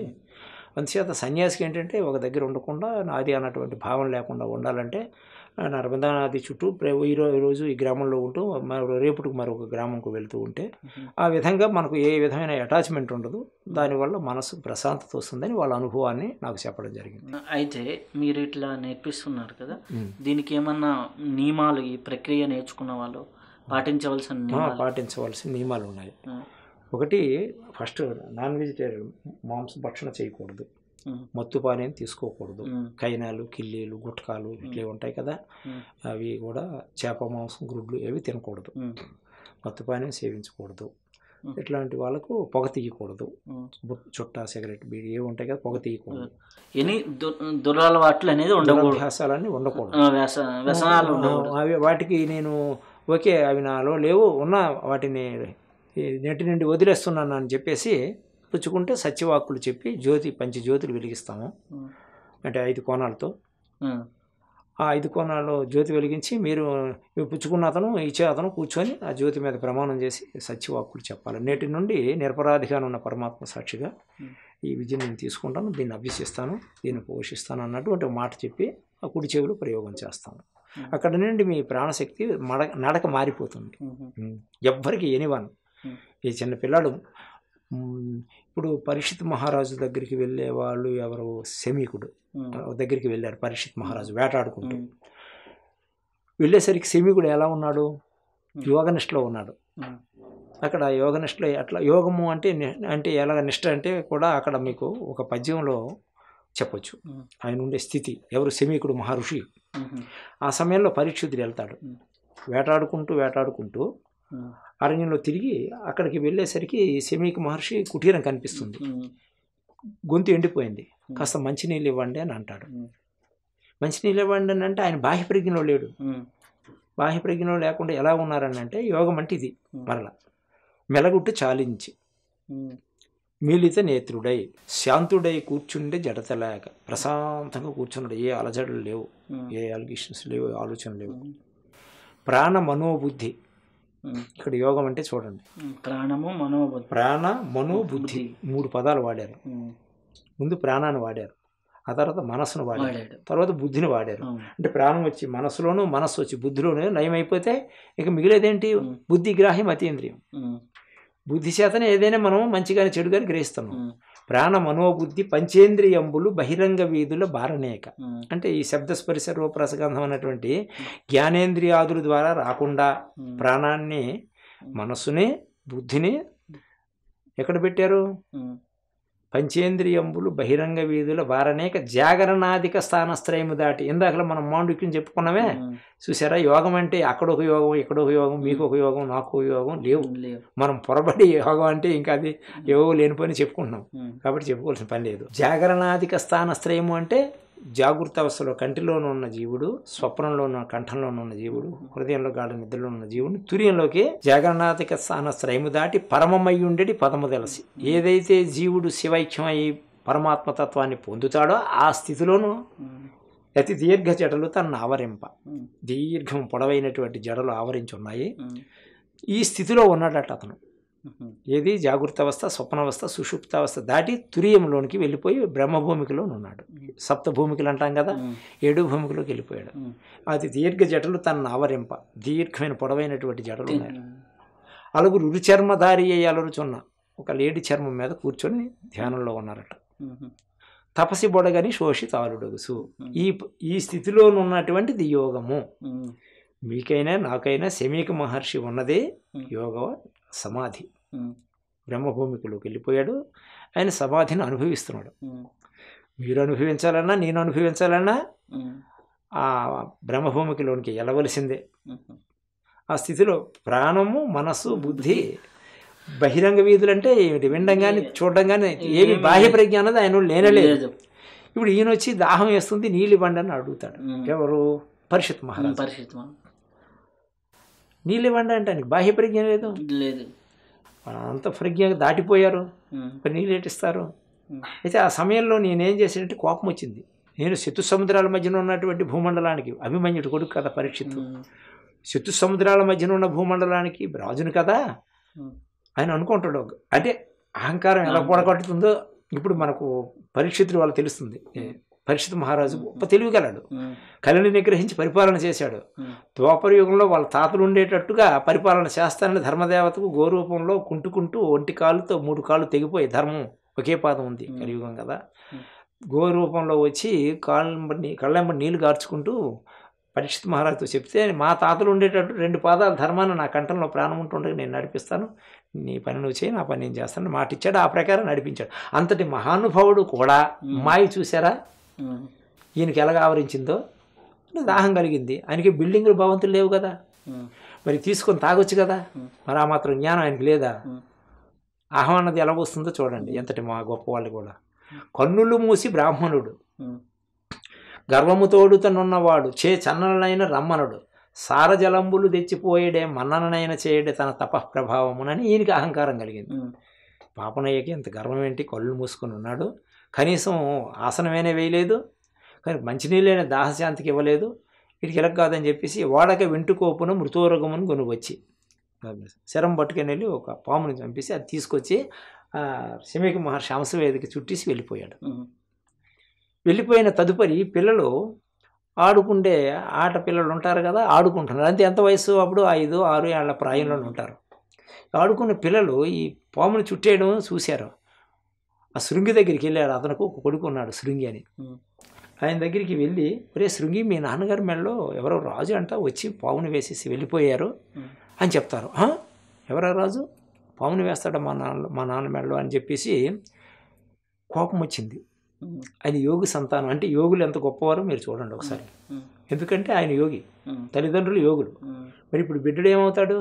యోగి అవుతాడు కదా. కోపం వచ్చింది, విచక్షణ జ్ఞానం లేదు. కౌశికి నది పక్కన ఉంది, వెళ్ళాడు, నీళ్లు తీసుకున్నాడు, అభిమంత్రించాడు. నేటికి 7వ నాడు తక్షక పనీంద్ర విశారణ సంహంది, ఏ పాము అయితే వేశాడో ఆ పాము విషం చేత హరకేశవులు ఆపిన చచ్చు నేటికి 7వ నాడు. ఈ రోజుకు 7 దినాల్లోనూ ఆ బ్రహ్మ విష్ణు మహేశ్వరులు వచ్చి ఆపినా సరే చచ్చుగాకని నీళ్ళు వదిలేసినాడు, చనిపోవుగాకని. తప్పిందేటి? సుఖమహర్షి వస్తాడు, భాగవతాన్ని ప్రబోధన చేస్తాడు పరీక్షిత్ మహారాజుకు. కానీ ధన్వంతరి వస్తాడు, విషవైద్యులు, సప్తమహర్షులు వస్తారు. ఎన్ని చేసినా తప్పిందే? అంటే శపించిన కుర్రాడు ఎంత వయసు? 7 ఏళ్ళు. ఆడుకున్న కుర్రవాడు. మరి అంటే యోగానికి ఎంత గొప్ప ఉందో మీరు ఒకసారి గమనించండి. సమాజం అంతా గమనించాలి, మీరు నేను కాదు. మనం మాట్లాడే సమాజం గురండి. మీరు నేను తెలుసుకుంటే అయిపోయేది కాదు, సమాజంకు తెలియజేయాలి. తెలుసుకోవాలని అంటే ఎంతటి గొప్ప మహత్తర శక్తి ఉందో ఆ పిల్లాళ్ళు. వయసా చిన్నది, ఆడుకున్న పిల్లాడు, అది తప్పలేదు. సప్తమహర్షులు వచ్చారు, సుఖమహర్షి వచ్చి కడకు 7 రోజుల్లో అక్కడ తిష్ట వేసి కూర్చుంటాడు. గోవు పాలు పితికినంత తడవ ఎక్కడ దగ్గర ఉండేవాడు కాదు. అలాంటిది 7 రోజులు అప్పటి నుండే మనకు భాగవత సప్తాహాలు ఏర్పడ్డాయి. ఆ విధంగా ప్రేరణ చేత ఆ తర్వాత నిమ్మకాయలో పురుగు వచ్చి పెద్దదై ఆయనకు తెలివి వస్తుంది. ఆయనకు పరీక్షిత్ మహారాజుకు. అయితే ఈయనకు తెలివి వస్తుంది శమీకుడికి, వీళ్ళు పాముని వేసేసినారు, పాముని దింపండి అని వీడు గోల పెడతాడు కుర్రాడు. ఇప్పుడు ఆ పాముని తీసేస్తారు, మృతువర్గం చచ్చిపోయింది, బతికున్నది కాదు. తరువాత కన్నులు తెరిచి చూస్తాడు, చూసి ఆయన అంటాడు, కొట్టిన తిట్టిన పరమ భాగవతులు పడుచుందురు తారు ఒడబడరు మారు చేయగా కొడుకావి బుడెగ్గు చేయ గోరడనీక నిందిస్తున్నాడు, కొడుకుని మందలిస్తున్నాడు. కొట్టినా తిట్టినా పడుచుందురు పరమ భాగవతులు పరమ భక్తులు తారు ఒడబడరు మారు చేయగా మారు వాళ్ళకి హాని చేయరే అని చెప్పి మందలిస్తున్నాడు కొడుకుని. పాపంబు నీచేత ప్రాపించే మనకింక రాజు నశించిన రాజ్యమందు బలవంతుడగువాడు బలహీన పశుధార హయ సువర్ణాదులను అపహరింతుడు చార చోరులు చంచరింతుడు ప్రజలకు అన్యోన్య కలహంబులు అతిశీళ్ళు అంత మీద లోకులు అర్ధ కామములు దగ్గర చంచరింతు ధరణ నెల అని రాజ్యాంగం గురించి కూడా చెప్తున్నాడు శమీక మహర్షి. మరి అంతే కదా, రాజు లేకపోతే ఏమవుతుంది? ఇప్పటికే కాపరలేని గొర్రెల కైవడి గంటక చోర కోటి చేనే పరి ఉన్నది భువనమీశుడు కృష్ణుడు ఈ పరిపాటి ద్రోహముని కిట్లు శపింపగ నేల బాలక అని మందలిస్తున్నాడు. కాపలాదారి లేకపోతే గొర్రెలు ఏమవుతాయి? చల్లా చెదురైపోతాయి. ఇప్పటికే కృష్ణుడు నిర్యాణమైంది, పాండవులు మహాప్రస్థానానికి వెళ్ళిపోయినారు. ఈయన చేత జారులు చోరులు సంచరిస్తారు, ప్రజలకు అన్యోన్య కలహాలు వచ్చేస్తాయి. నీ చేత పాపం వచ్చి పడ్డాది నాయన అని చెప్పేసి మందలిస్తాడు కొడుకుని. మందలించి ఇద్దరు వృద్ధ శిష్యులు పిలిచి, ఆయన 7 రోజుల్లో నీవు చనిపోతావని చెప్పేసి పరీక్షిత్ మహారాజుకు చెప్పండి అని చెప్పి పంపిస్తాడు. 7 రోజుల్లో చనిపోతావని తెలిసింది. అప్పుడు ప్రాయోపవేశం చేసుకుంటాడు. ఈ కబురు తెలిసిన వెంటనే పరీక్షితుడు ఏం చేస్తున్నాడు? మహాజ్ఞాని. ధనము విడసి జడ్డు ధనము విడసి హాలి విడిచి పశు గృహాలు విడిచి రాజు విడియ మనసు రాజీవన అయిపోయి ఇక పరమేశ్వరుడి మీద మనసు పెట్టి, ఎందుకంటే 7 రోజుల్లో పోతున్నాడు కదా, అన్నీ వదిలేసినాడు. ఒంటిస్తా మేట కట్టించుకున్నాడు. పోతిటే కూడా లోపల రావు ప్రేరణ ఉంది కదా, ఏ సర్పం అయితే వేసాడో ఆ సర్పం చేత కలిసి చనిపోతాడని కదా. అప్పుడు మీరు అన్నట్టు వృద్ధ బ్రాహ్మణ వేషంలో వస్తారు. వచ్చి నాయన కాపలా వాళ్ళకి చెప్తారు, నేను రేపు నేడు పోతాను, నాకు వయసు అయింది, ఒకసారి పరీక్షిత్ మహారాజుని చూద్దామని ఉందని చెప్పి మారు వేషంలో వచ్చి చెప్తారు. వీళ్ళు వెళ్ళి చెప్తారు, అయ్యా రాజాగారు రేపు నేడు పోతాడంట, వృద్ధ బ్రాహ్మణ వేషంలో ఉన్న బ్రాహ్మణ వచ్చాడు, మిమ్మల్ని దర్శిస్తారు ఒకసారి. అప్పుడు పట్టుకెళ్ళి కానుకు ఏదైనా ఇచ్చినట్టు నిమ్మకాయ వేస్తే దాంట్లో సర్పం ఇది ఆయన కాటు వేసి ఆయన పోవడం ఇవన్నీ జరుగుతున్నాయి. అంటే యోగానికి ఎంత ప్రయారిటీ ఉందో, ఎంత గొప్పతనం ఉందో ఒక్కసారి మనం ఈ శమీకుడి చరిత్ర చదివితే అర్థమవుతుంది, మీరు కానీ నేను కానీ. అంటే ఎంత బాల్యంలోనో అంత శక్తి ఉంది. అందుకు మా స్వామి ఏమన్నారంటే, అటు పురుషులు కానీ స్త్రీలు కానీ విద్య తీసుకోదలుచుకున్న వాళ్ళు, విద్య తీసుకున్న వాళ్ళు ఒకళ్ళు తీసుకుంటే రెండో వాళ్ళు కూడా తీసుకోవాలి. అప్పుడు ఏమిటి వస్తుంది? యోగులు పుడతారు, మేలైన సంతానం వస్తుంది. అంచేత మనం సమాజం కూడా మెరుగుపడాలని అంటే ఈ విద్యని అందరం కూడా తీసుకోవాలి. యోగం అన్నది ఒకరి కొరకు కాదు, అందరి కొరకు ఉద్దేశింపబడ్డది. భగవద్గీతను అందరి కొరకు స్వామి చెప్పాడు. అలాగే యోగ వాసిష్టంలోను, భగవద్గీతలోను, సీతారామాంజన సంవాదంలోను, దశోపనిషత్తుల్లో కూడా ఈ విద్య ఉంది. ఎంత శాస్త్రం చదువుకుంటే మనకు యోగం తెలియదు, యోగం చేయవలసిందే. చేస్తే అంతా సమాజం అంతా బాగుపడతారు, మెరుగుపడతారు. శాస్త్రం యోగం చేస్తూ శాస్త్రం చదువుకోండి, ఎందుకంటే శాస్త్రం అవసరమే. కృష్ణుడు భగవద్గీతలో చెప్తాడు, శాస్త్రం దేనికైనా ప్రమాణం అర్జున. కాబట్టి శాస్త్రం తెలుసుకొని దాని మీద జ్ఞానం విజ్ఞానం అని వేశారు కదా. సాధనకి ఎప్పుడైనా శాస్త్ర ప్రమాణబద్ధం ఉండాలి. ప్రమాణబద్ధం కృష్ణుడు చెప్పాడు కదా, తస్మాత్ శాస్త్రం ప్రమాణంతే కార్యాకారి వ్యవస్థ జ్ఞాత్వా కర్మకర్తుమిహార్చి యశాస్త్రి విధిముత్యజ్య వర్తంతే కామకారత నససిద్ధి నవాప్నోతి నసుఖం నపరాంగతం. ఇహము లేదు పరము లేదు. శాస్త్రం ప్రమాణం, ఈ పని చెయ్యొచ్చు ఈ పని చేయకూడదు అన్నదానికి శాస్త్రం ప్రమాణం. అర్జున, శాస్త్రం ప్రకారం ప్రయోగం చెయ్యాలి. ఇప్పుడు మీరు యోగం అంటే వాట్ ఈజ్ యోగం అంటే యత్ ప్రాణాపాన యోగం శ్లోకం చెప్పాం కదా. అలాగే మనం ఏ క్రియ చేసినా ఏ పని చేసినా మన కట్టు బొట్టు అంతా కూడా ప్రమాణబద్ధంగా ఉండాలి. ఈ కార్యం సిద్ధించాలి, ఈ కార్యం సిద్ధించలేదు అని అన్నదానికి కార్యం సిద్ధించాలి అంటే ఇది చెయ్యొచ్చు ఇది చేయకూడదు అన్నదానికి శాస్త్రం ప్రమాణం అని మనకు భగవద్గీతలోని స్వామి చెప్పారు. కాబట్టి ఎవరైనా శాస్త్ర ప్రమాణబద్ధంగా వెళ్ళాలి. ఎవరు ఏది చెప్పినా ప్రమాణం చెప్పే ప్రయోగం చెప్పాలి. అందుకు శాస్త్ర దృష్టాంతం, ప్రప్రథమ శాస్త్ర దృష్టాంతం, ద్వితీయం గురుర్వాక్యం, తృతీయం ఆత్మానుభూతి. మన అనుభవాన్ని దాన్ని జోడించి చెప్పాలి. అందుచేత మహాత్ములు ఎందరో ఉన్నారు, కానీ శాస్త్రాన్ని మా గురుదేవులు అనేవారు, శాస్త్రం చదువుకున్న పండితులు కోకోలలో ఉన్నారు, అనుభవ జ్ఞానం ఉన్నవాళ్ళు ఏకించిత్ ఉంటారు, కానీ అనుభవం ఉన్నవాడు శాస్త్రం తెలియదు, శాస్త్రం తెలిసిన వాడికి అనుభవం ఉండదు. దీనివల్ల సమాజానికి మేలు జరగదు. ఇటు శాస్త్రము అటు అనుభవం రెండింటినీ సమన్వయం చేయాలి. అనుభవ జ్ఞానం ఉన్నవాడే దీన్ని కోరిలేట్ చేయగలడు, సమయస్ఫూర్తి బ్రెయిన్ ఉంటుంది, శాస్త్రం మీద అవగాహన ఉంటుంది అని చెప్పేవారు గురుదేవులు రామానంద. మీకు ఈ విద్య మీద అయ్యా సిద్ధ విద్య మీద బుక్స్ ఉన్నాయని ఇందనకు కూడా మధ్యలో చెప్పారు.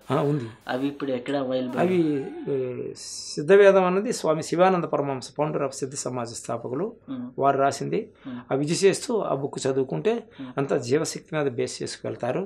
సిద్ధవేదం అనే బుక్. ఆ తర్వాత మీ గురువు గారు కూడా, మా గురువు గారు యోగామృతము యోగ జ్ఞానం రహస్యం అని వేదాంత విచారణ అనే బుక్, యోగ జ్ఞాన సూత్రం అనే బుక్ ఎవరు రాశారు. మాకు 5-6 బుక్లు ఉన్నాయి. ఆ బుక్స్ ఎక్కడ దొరుకుతాయి? అవి కామన్వెల్త్స్లో దొరుకుతాయి, మా గురువు గారు రాసినవి. ఈ సిద్ధవేదం అన్నటువంటిది కేరళలో దొరుకుతుంది. కేరళ వెళ్తుంటారు, తెప్పించుకోవచ్చు. లేదా పోస్టల్లో అడ్రస్ ఇస్తే కూడా బడగర, కోజికోడ్. ఏ లాంగ్వేజ్లో ఉన్నాయి సిద్ధవేదం? మీకు అన్ని లాంగ్వేజ్లో దొరుకుతుంది. హిందీలో దొరుకుతుంది, మలయాళంలో దొరుకుతుంది, తెలుగులో దొరుకుతుంది. సిద్ధవేదం ఎస్, భాష, మలయాళ భాష, అన్నిటి భాషల్లో ఉంది సిద్ధవేదం. సిద్ధవేదం చదువుకుంటే చాలు. అసలు మీకు బుక్సే అక్కర్లేదు, సాధన చేస్తే బుక్స్ అక్కర్లేదు. ఎందుకు అంటే మీకు అనుభవం కావాలా. అనుభవం కావాలంటే బుక్ అక్కడ పడేసి విధి మీద మీకు ఏకాగ్రత ఉంటే మీకు సమస్తం తెలియబడుతుంది. విజ్ఞాన భాండాగారం, from the point of the centre with in the mind of the God. దీనికి మినహా ఏం లేదు. కృష్ణుడికైనా, యేసుకైనా, మీకైనా, నాకైనా ఇదే. ఇక్కడికి వెళ్ళే విద్యే యోగము. అందుకు without yoga no energy, without energy no salvation. How to create mental energy, brain mature అయ్యే విద్య యోగము. ఇప్పుడు స్వరయోగము అనేసి, శ్వాసతో అనుసంధానమైన స్వరయోగము అనేసి వేదాల్లో కానీ, అలాగే మనకి నార్త్ ఇండియాలో తీసుకుంటే స్వరయోగం గురించి చాలా రాశారు. స్వరశాస్త్రం అని ఉంటుంది. దాన్ని జ్యోతిష్ శాస్త్రానికి కూడా అన్వయిస్తారు. ఓకే, స్వరశాస్త్రము అనేది ఇడా పింగళ నాడల్. దీని గురించి ఏమైనా చెప్పగలుగుతారు? స్వరమే సమస్తం.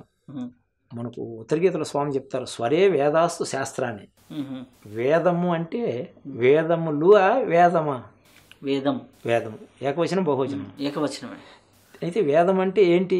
వేదం అంటే శరీరమే. వేదం అంటే తెలివి. తెలివి. తెలివి ఎక్కడుంది? పుస్తకంలోనే ఉంది, మస్తకంలోనే ఉంది. మస్తకంలో. ముందు పుస్తకమా, మస్తకమా?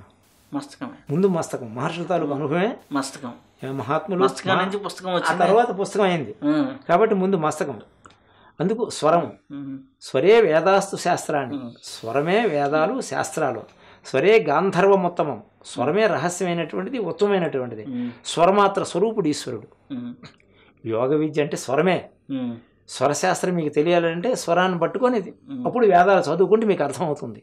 అదే వేద పండితులు ఉంటారే, ఆ వేద పండితులు అన్నటువంటి వాళ్ళు స్వరశాస్త్రం తెలియాలి అని అంటే స్వర విద్య చేయాలి.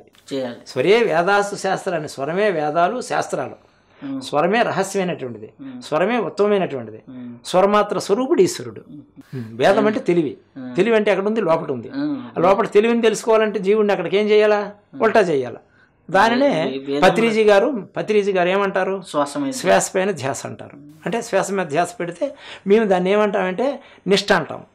సిద్ధ సమాజంలో వాళ్ళు మేమేం చేస్తామంటే యోగం చేసి నిష్ఠ అంటాం.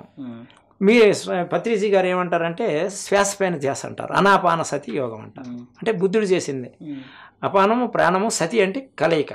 ఆ కలయిక అన్నదంటే మేము ఇన్సైడ్ మదనం చేస్తాం సిద్ధ విద్య ద్వారా.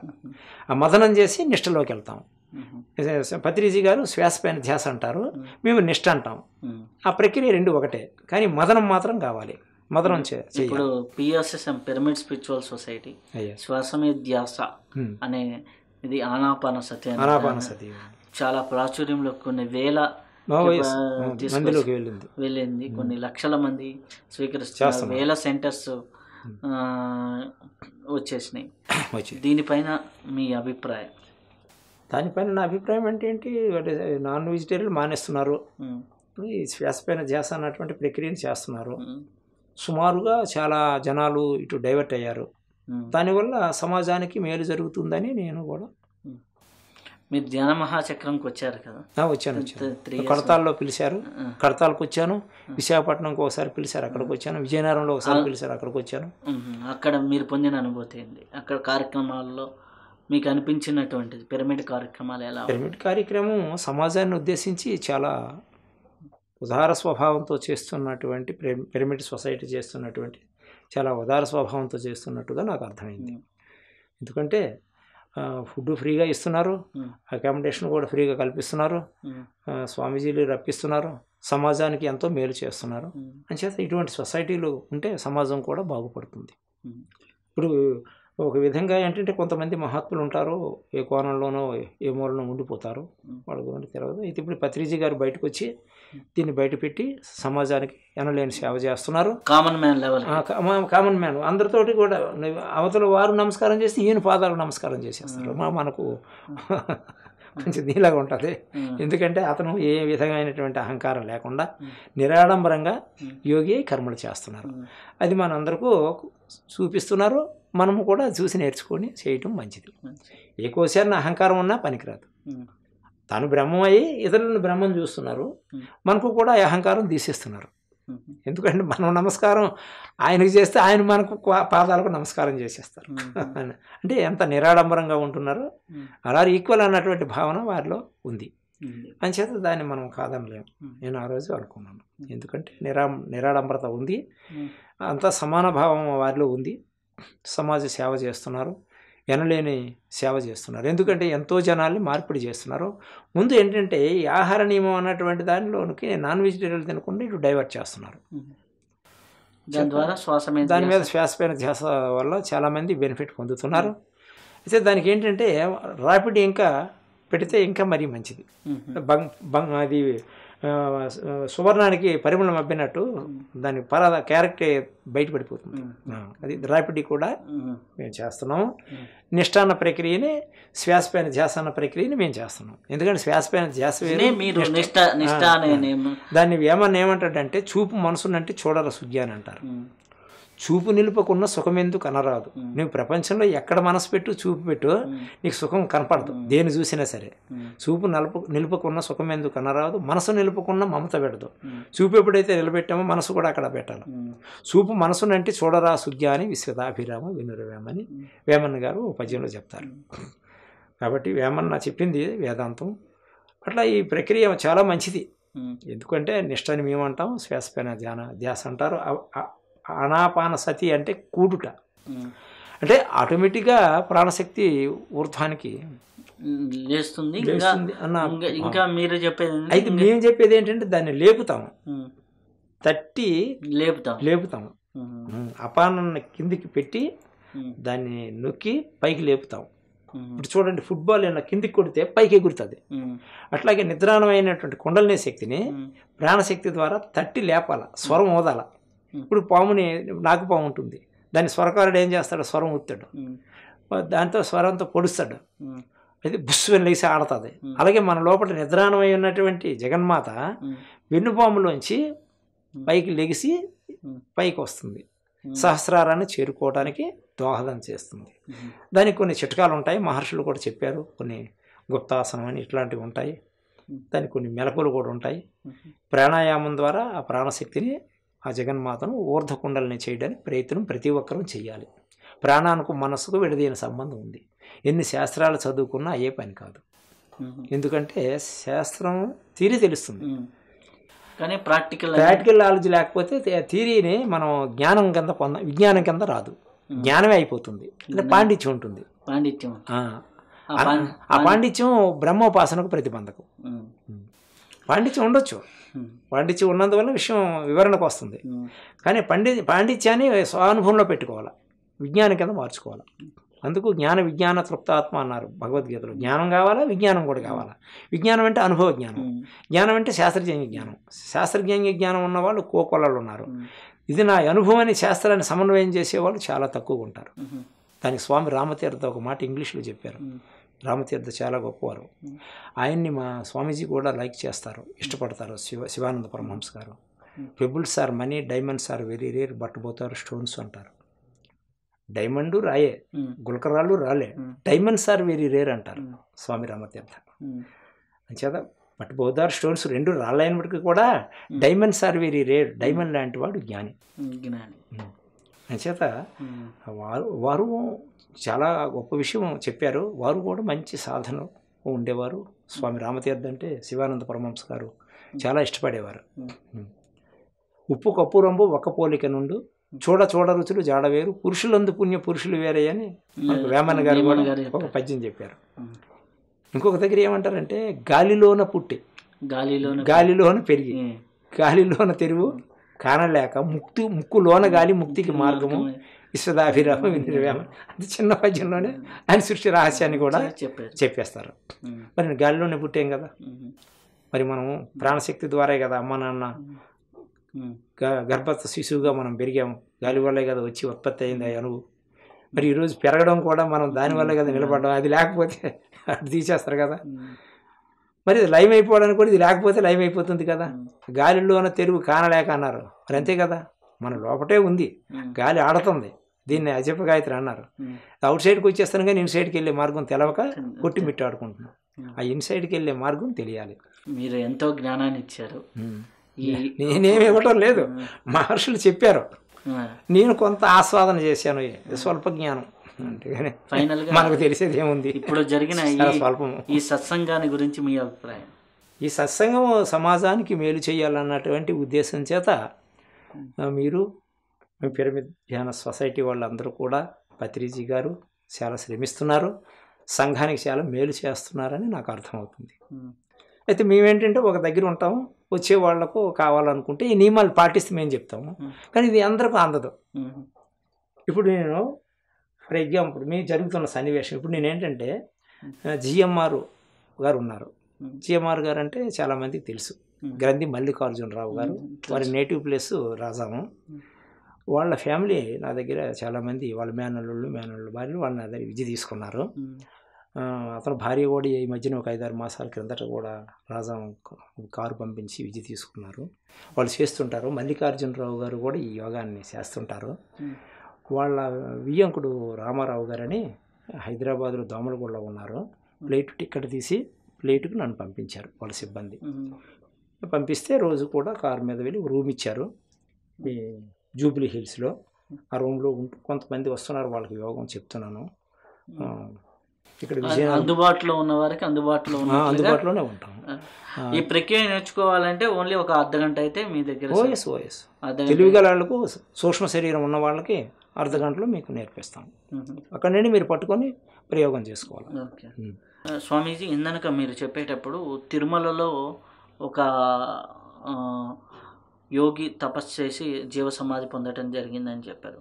అట్లా శ్రీశైలానికి కానీ అలా అహోబిలానికి కానీ మనకు ఉన్నటువంటి యోగ క్షేత్రాలు అయినటువంటి ఆంధ్ర ఈ ప్రాంతంలో, మీకు అలాగే నార్త్ ఇండియాలో ఎక్కడెక్కడ ఎవరెవరు ఎలా సమాధి పొందారంటే ఆ విషయాలు మనకు క్షుణ్ణంగా తెలవు, కానీ టోటల్గా మాత్రం వాళ్ళు సమాధిని పొందారు. అది మాత్రం దాంట్లో డోకా లేదు, యథార్థం. వాళ్ళు తపస్సు చేశారు, జీవ సమాధిని పొందారు. అలాగే సిద్ధ విద్య చేసేవారు మట్టిని బంగారం చేస్తారు, అలాగే ఈ యొక్క ఇనుమును కూడా బంగారంగా మారుస్తారంటారు. ఎందుకంటే మోనస్వామి వారి చరిత్రలో కూడా నేను చదవటం జరిగింది.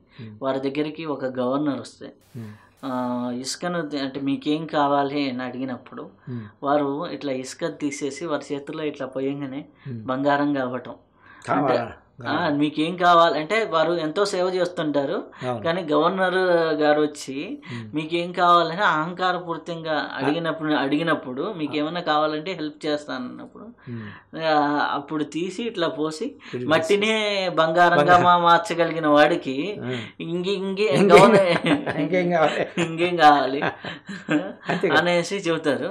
ఇది సిద్ధ విద్యలో ఎలా సాధ్యపడుతుంది?